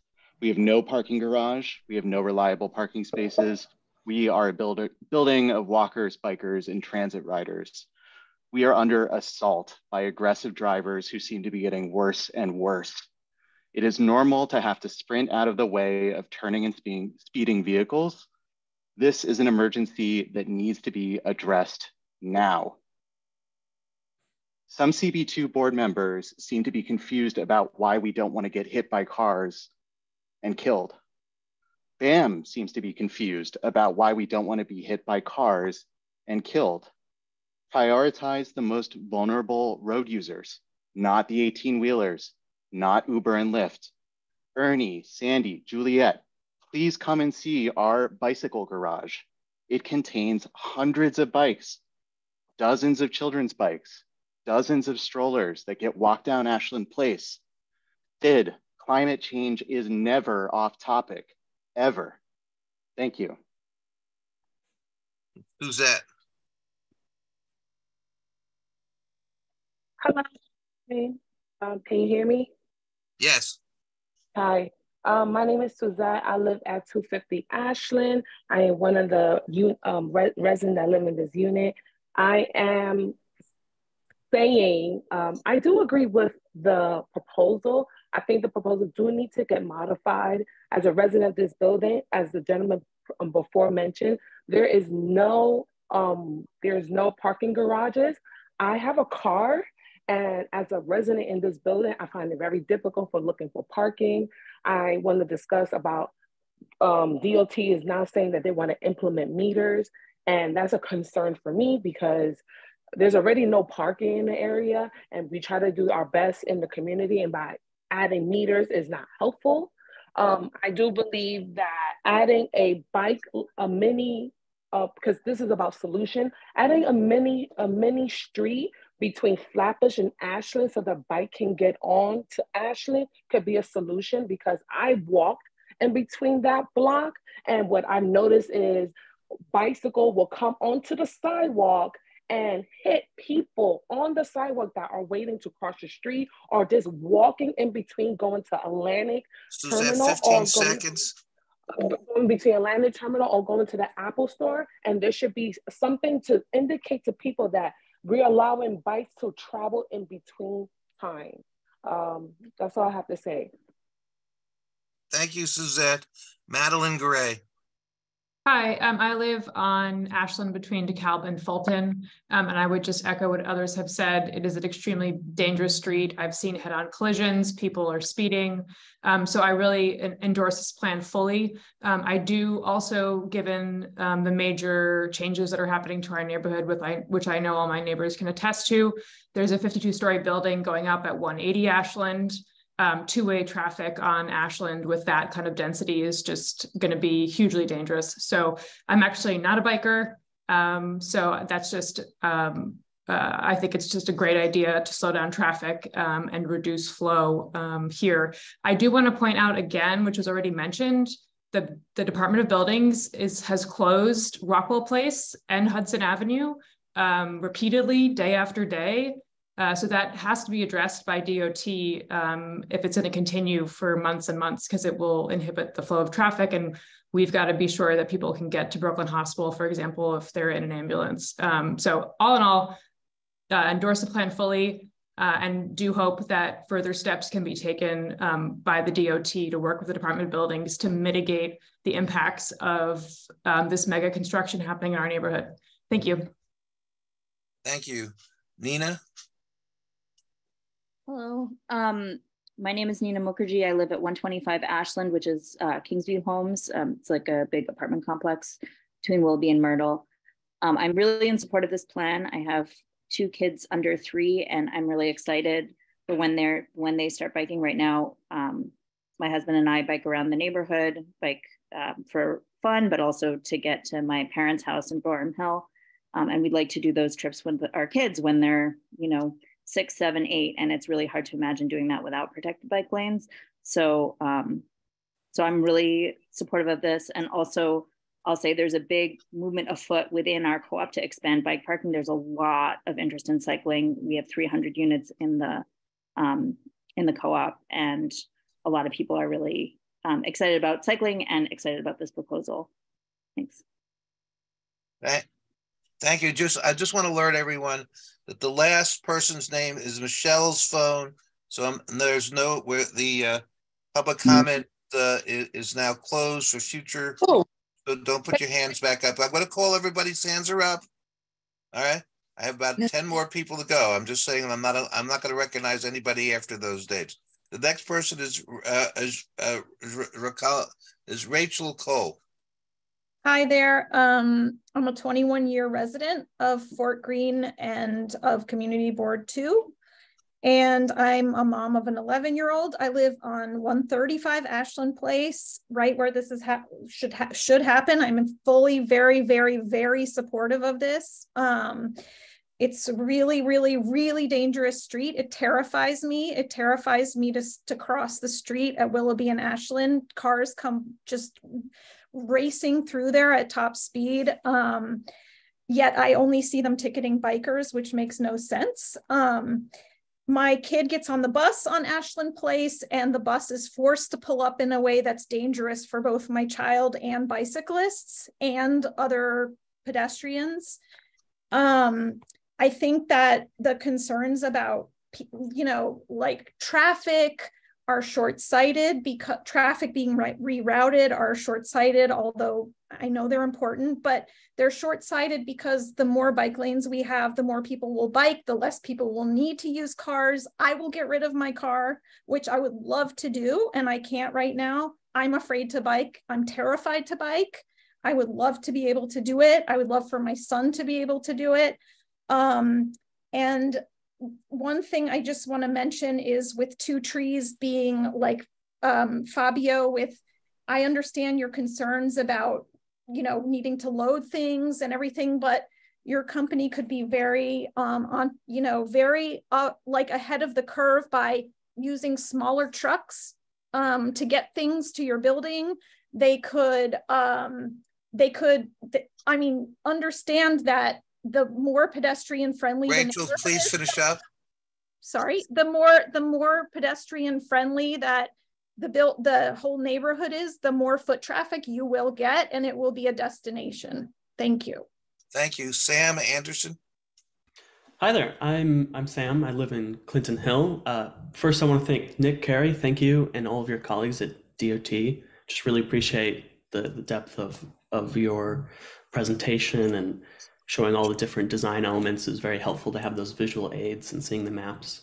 I want to express my strong overwhelming support for the protected bike lane through Ashland and Navy. I really feel this way because of the facts that show that a connected network of protected bike lanes will really benefit everyone. That's pedestrians, cyclists, as well as drivers, because it will reduce the number of crashes that happen for all of those modes, for anyone that's taking any of those modes. And we've seen that research. It's really positive to see that, improving with just a bike lane can have such amazing effects on the rest of the system. So this is really critical as we see traffic violence rise, and protected bike lanes like the one that was proposed here tonight with Ashland Navy is a great way, which is one of many ways that we can use to prevent injury and save lives. Thank you. Thank you. Chris G. All right. Well, thank you for hearing us out today. I've had some of my neighbors on the phone here. We're in one of these buildings on Ashland that's got 49 floors with like 10 units on each floor. Well over 1,000 people live in our building alone, and some of us have cars, and there's just no getting around it. There's for family reasons, for elderly reasons, whatever. Some of us just simply have cars, whether we like it or not. I've been here about 7 years, really familiar with the area. The stretch between Hanson and Fulton, which has gotten a lot of airtime today, is very busy. There's no doubt about it, because of all the commercial activity and these, very big high rises. Vehicles are going to be coming up that way, whether you turn it into a one-way or not. There's no getting around it. Whole Foods and BAM have been covered pretty thoroughly this evening. I feel like one thing that's not gotten enough mention is the medical center across the street from BAM at the southeast corner of Lafayette and Ashland. That's a very busy medical center, and I see it every day. The people who go there, they come in cars, and that's sort of by necessity. They're elderly and infirm and all that sort of thing. They come in cars, and they're going to keep coming in cars, and they're going to block traffic. And that, I think this is going to turn that, turning this thing into a one-way is going to just turn it into just even more traffic than was ever even intended. I think if you were able to start it above Fulton, just above Fulton, I think you'd have clear sailing up to the bridges with the bike lanes and meet all the goals and intentions of this project. Thanks for your time. Thank you. Julio Basilica. Hi, my name's Julio. I'm a nearly lifelong resident of Fort Greene and Clinton Hill. I'm on this corridor almost every day, multiple times a day, either by walking, biking, driving, or in a school bus. And I absolutely support these changes. I think that they would complete, as others have said, complete this 15-mile long protected bike lane through the city. They would lead to fewer pedestrian fatalities and just a safer environment and a more pleasant environment for everyone. And it would better organize car traffic around the area, which I'm definitely in favor of because I do drive through our neighborhood sometimes. And it is a mess, especially in those areas. And thank you. Darren Goldner. Hi, my name is Darren Goldner. I live on Vanderbilt and Willoughby. I am wholeheartedly in favor of implementing these improvements as soon as possible, and thank you for coming to our community board. I've been going to shows at BAM since the 1980s, and my memories are a mix of enjoying great shows, but also being terrified of the traffic and the danger in highways. Getting to BAM, most of the time being a pedestrian, taking mass transit, and then having to navigate into BAM from there. I bike along Ashland all the time now. You have everything from the Sharrows up by BAM, which are more dangerous than not having bike lanes right now, to the highway section down by Navy, and getting to the Manhattan Bridge, which is like terrifying because cars speed through there and the roads are in such great disrepair. And then as a pedestrian, there's literally no sidewalk. I can't wait for this to happen. People have been talking about the growth of our neighborhood in terms of residents. We can't support any more cars in the neighborhood. It's already like wildly dangerous and packed and crazy with traffic. We have to have more mass transit, more pedestrian friendly options, more active transport friendly options. It's like a geometry and physics problem. It's not just like, you know, saving the earth. It's literally, we can't do it. We can't, like, we're going to keep hurting people and diminishing our quality of life. 15 seconds.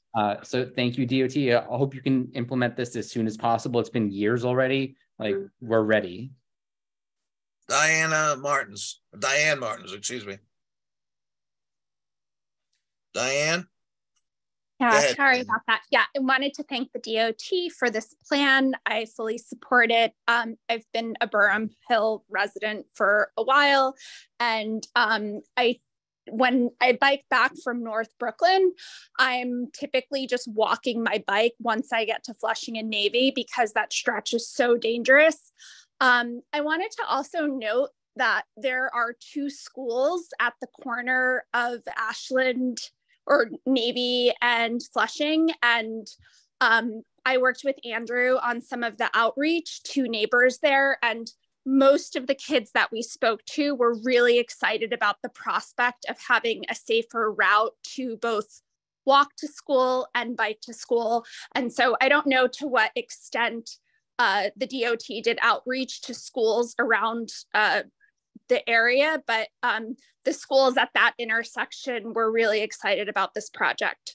Thanks again to the DOT for this plan. Thank you, Diane. Kathy Park Price.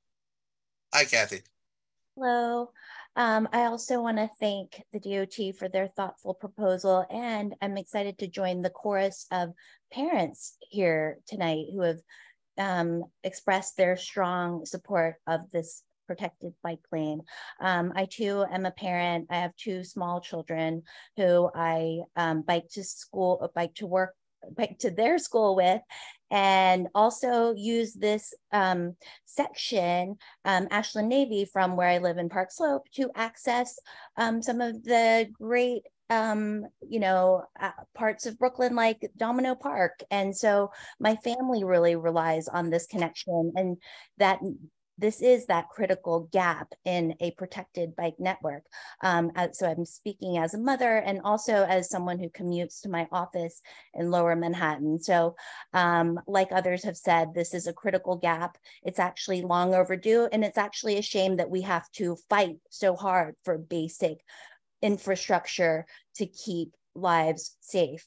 And for the rest of my minute, I'd like to read from Ariel Keenan's testimony. She couldn't be here.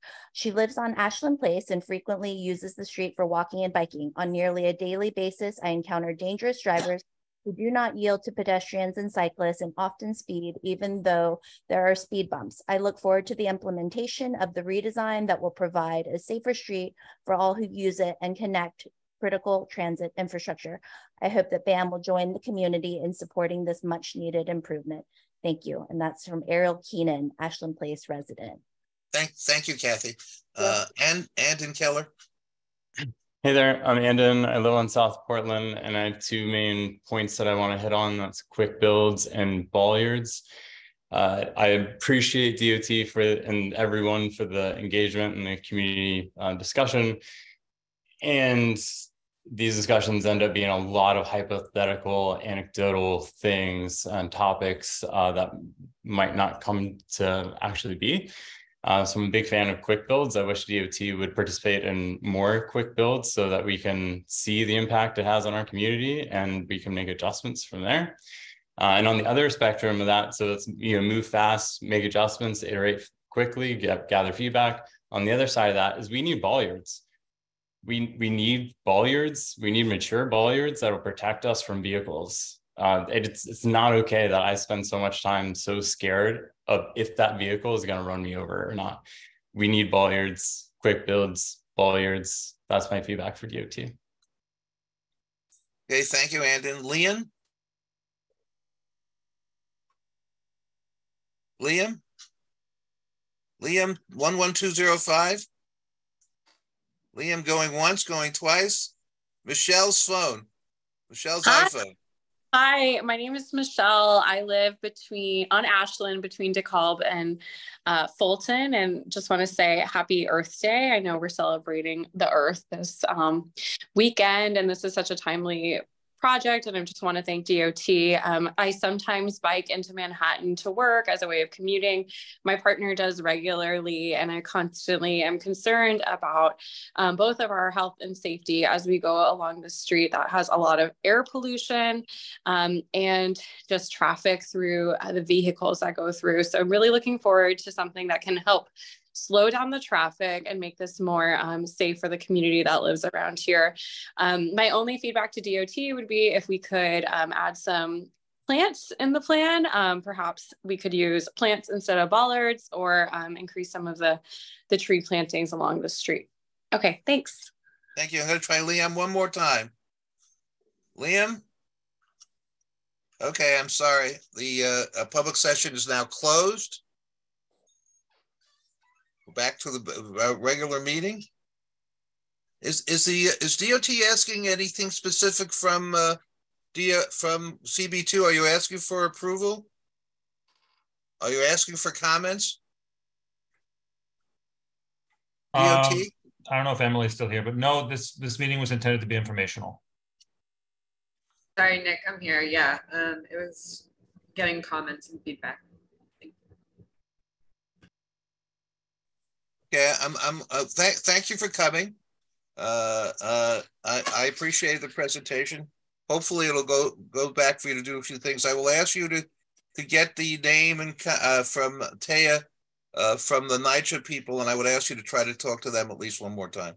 I understand you'll probably have continuing discussions with BAM. Obviously, we're concerned about the businesses and BAM in our community. We're concerned about we're concerned about traffic violence in general, and that we hope that we can meet as much of the community needs as possible. Thank you. Mr. Carey or Emily, is there anything you're able to share at this time regarding the timeline or next steps? We're hoping to start installation this summer, but no guarantees yet. Okay, thank you. Thank you, DOT, and thank you, Emily. And I hope you have a presentation for us on Atlantic Avenue next time. We'll start an email thread about it. Thank you, guys. I appreciate it. Bye. You're welcome. Thanks, Emily. Good night. All right. The next topic is the chairperson's report. Obviously, I'm highly concerned about the traffic violence on Atlantic Avenue. One of the things I want to point out that, I mean, you know, each one of those deaths is tragic. The woman who was run over, who lived in Brooklyn Heights before Catherine Harris, was someone who I had met at, and it was tragic that she was killed on the sidewalk by a turner who was speeding. You know, so the other deaths, two of them were people crossing in the middle of the street, which is problematic both for the driver and for the pedestrian, unfortunately. But obviously, it's the pedestrian who winds up who's suffering, and we want to protect the pedestrians by slowing the traffic down as much as possible. At the same time, preserving the businesses and everything else on Atlantic Avenue who need trucks and people. There aren't very many truck routes in Brooklyn. Atlantic Avenue, unfortunately, is one of those truck routes, and it's one of those things that we're going to have to try to work out as much as we can with the help of DOT and with our public in general. Any other committee business? Raise your hand if there's any other committee business. Hearing none, this is a community forum. Community forums for anyone who wishes to raise any other issue concerning traffic, public safety as well. It's not just traffic in the neighborhood. We also deal with the police and fire, and obviously, and then if anybody else has anything to say, 2-minute rule. Anyone have anything? I see no hands. No hands being. Sid, this is John Dew. Hey, John. First of all, first of all, I'm truly glad to hear from you, John. It's been a while, and although I sometimes get concerned about your dulcet tones, I really do miss them. So go ahead for a couple of minutes. Well, you start getting them again as soon as I get my cataracts removed. Sid, we are really having major concerns with downtown Brooklyn, and I'm going to keep it to my 2 minutes. Downtown Brooklyn has not had the kind of analysis that it needs to have in order to make the appropriate decisions that are best for the entire community. I was amazed about the call-ins from that whole BAM cultural district and the lack of input from DOT in terms of understanding all of the dynamics that involved. We have more of everything, buildings, people, all of the things that are part of growth except streets. And the streets that we do have are being apportioned to accommodate electric lithium bike lanes, and then we're actually closing streets off and calling them open streets. We need to have a community analysis so that we can have a vision and understanding of all the dynamics that are going on. Because what's being discussed tonight, everybody has their own idea of what ought to be the case. And guess what? There are no more streets. So that's not going to happen. We need a realistic approach, and we're not getting it. And that's enough for one night. Thank you, Sid. Thank you, John. It's good to hear from you, really. Hey, Jeff? Sid, I'm doubling your salary tonight, by the way. A double of nothing. Go ahead, Jeff. Yeah, I had a question. I hope it's relevant. I think it is. It's related to NYPD vehicles that drive through Fort Greene Park. So this happens like probably at least a couple times a week now, where they'll drive like their SUV cruisers in Fort Greene Park and just park them on the pedestrian pathways. And today, actually, I politely asked one of them to at least turn off their engine because they were idling their engine, and there's exhaust in the park. People want to be away from cars and exhaust when they enter the park. So I'm wondering if there's an avenue for the community board to help out with this. I'll be honest with you. Do you know what precinct? Was it the 8-4 precinct or just another precinct? I'm not sure. No, next time to try to identify the precinct. I'll be honest with you. Getting parking, the head of patrol, when they were raised, recently someone raised with the head of patrol, the police parking all over the place, which the community board has had a problem with forever. And his response was, well, we don't have free parking for them, so they park any place they want. I mean, to a large extent, that there's a real, a personal, I think there's a disconnect between the police and what they should be doing and what they are doing. And the community board has had that issue a while. While we're happy to hear the complaint, and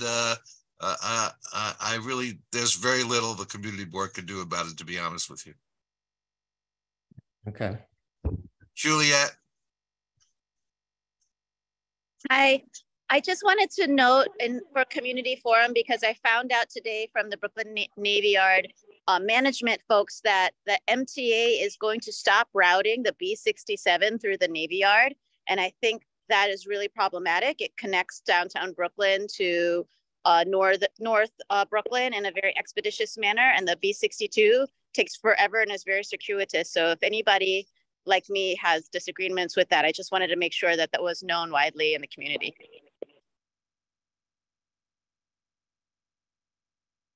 Ted, would you make sure that's announced in the weekly report? Yeah, Julia, to notify of it? Did we know about it?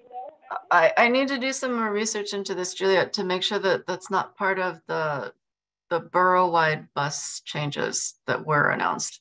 Can you, did you read something or did you see something?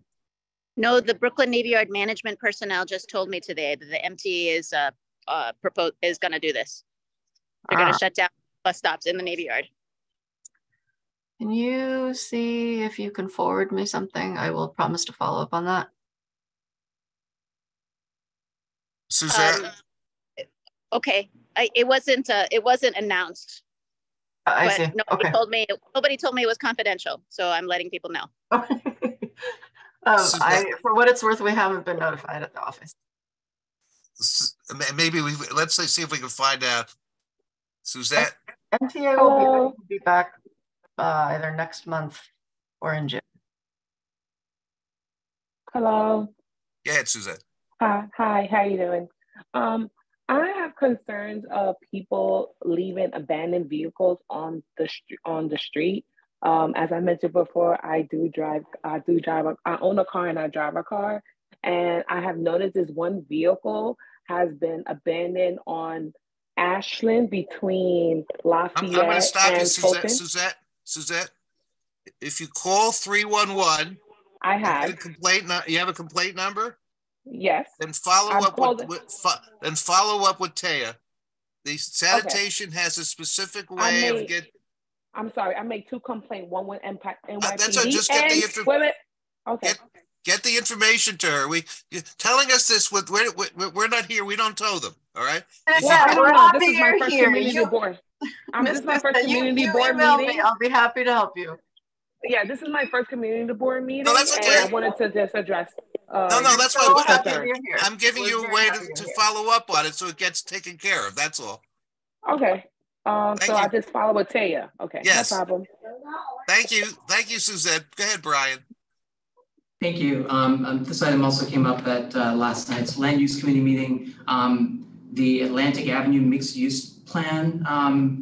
They're still doing community meetings to gather input as to what Atlantic Avenue should look like. I believe it's between Vanderbilt and Nostrand.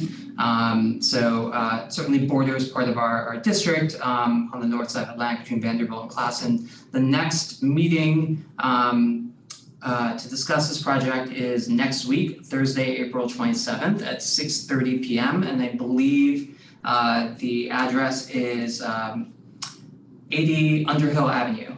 Just wanted to mention that here. Thank you. Thank you, Brian. Rachel? Hi.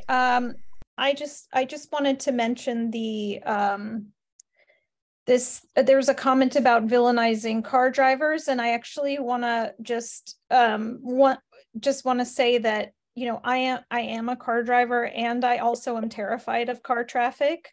So it's not an either or thing. It's not a binary black and white thing. It's a very, very nuanced thing. And the fewer people that are driving on our streets, the easier it is for people who actually need to drive. There will be less traffic. So that's just something to think about. But also, I do want to say that I don't understand why idling is not being enforced ever, anywhere, for any reason. And it upsets me greatly. Like, I can smell it in my apartment. It is horrible for you. It causes asthma and cancer, and it makes your apartment dirty, and it smells, and my child just chokes it down. And when you ask people to stop idling and let them know about the 2-minute rule, which is a law, when you let cops know this, they don't know it's a law. I would really, really like to see some action on idling. It's a very easy way for us to reduce emissions and pollution. Okay, so it's like a low-hanging fruit. We need like an ad campaign or something. Well, there's if it's a commercial vehicle, all right, you in fact can take a picture, a video on your camera, record it on 311, all right. And if it's a commercial vehicle, they in fact will pay you part of the fine that they collect. Okay. If it's not a commercial vehicle, you can still report it, all right?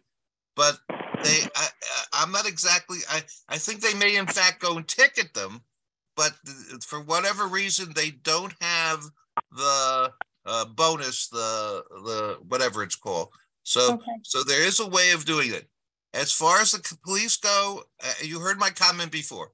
This is find out the precinct number, report it to the precinct, okay? Go to precinct council meetings. I have done all of that. They don't care. Which just precinct laugh in your face. Well, 88th precinct for one. Which one? The 88th precinct. Okay. Okay. Thank you. We'll be happy to see what, we'll be happy to help. Brian, you have something else? Thank you. I just wanted to add some detail here, and Taya beat me to adding the link. For the idling program, I just want to recommend that you follow the instructions very carefully. You have to use a special app. It does take a while to go through the process, but yes, you can actually take action yourself. So highly recommend that. Thank you. Thank you. Thank you. And hearing nothing further, can I have a motion to adjourn?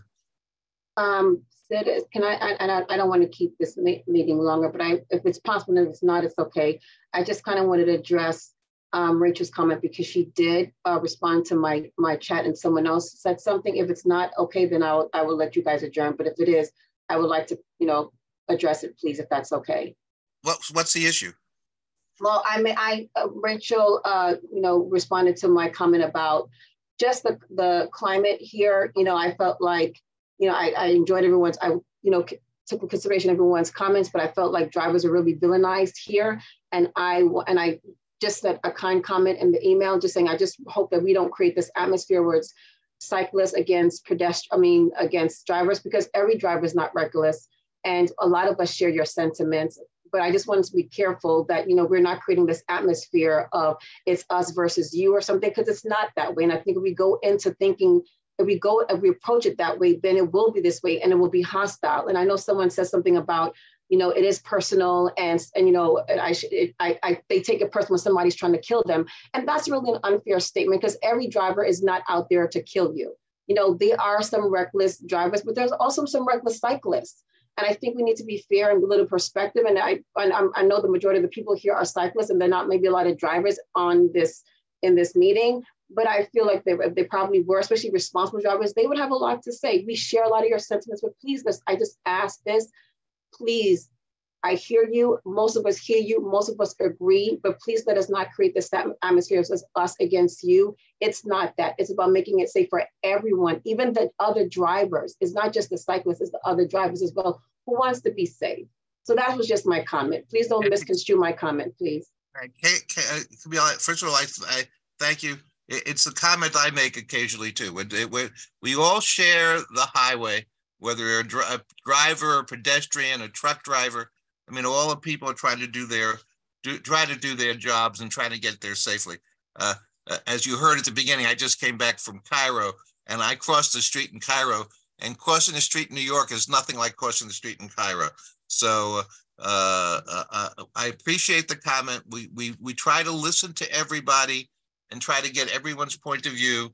We hopefully try to work together as people who live in a community, and we live and learn from each other and sees it from other people's view. And thank you. And again, can I get a motion to adjourn? Motion to adjourn. Okay, thank you, Esther. And second, any objection? If not, thank you. Thank you, good night, and everyone, good night. Good night. Good night.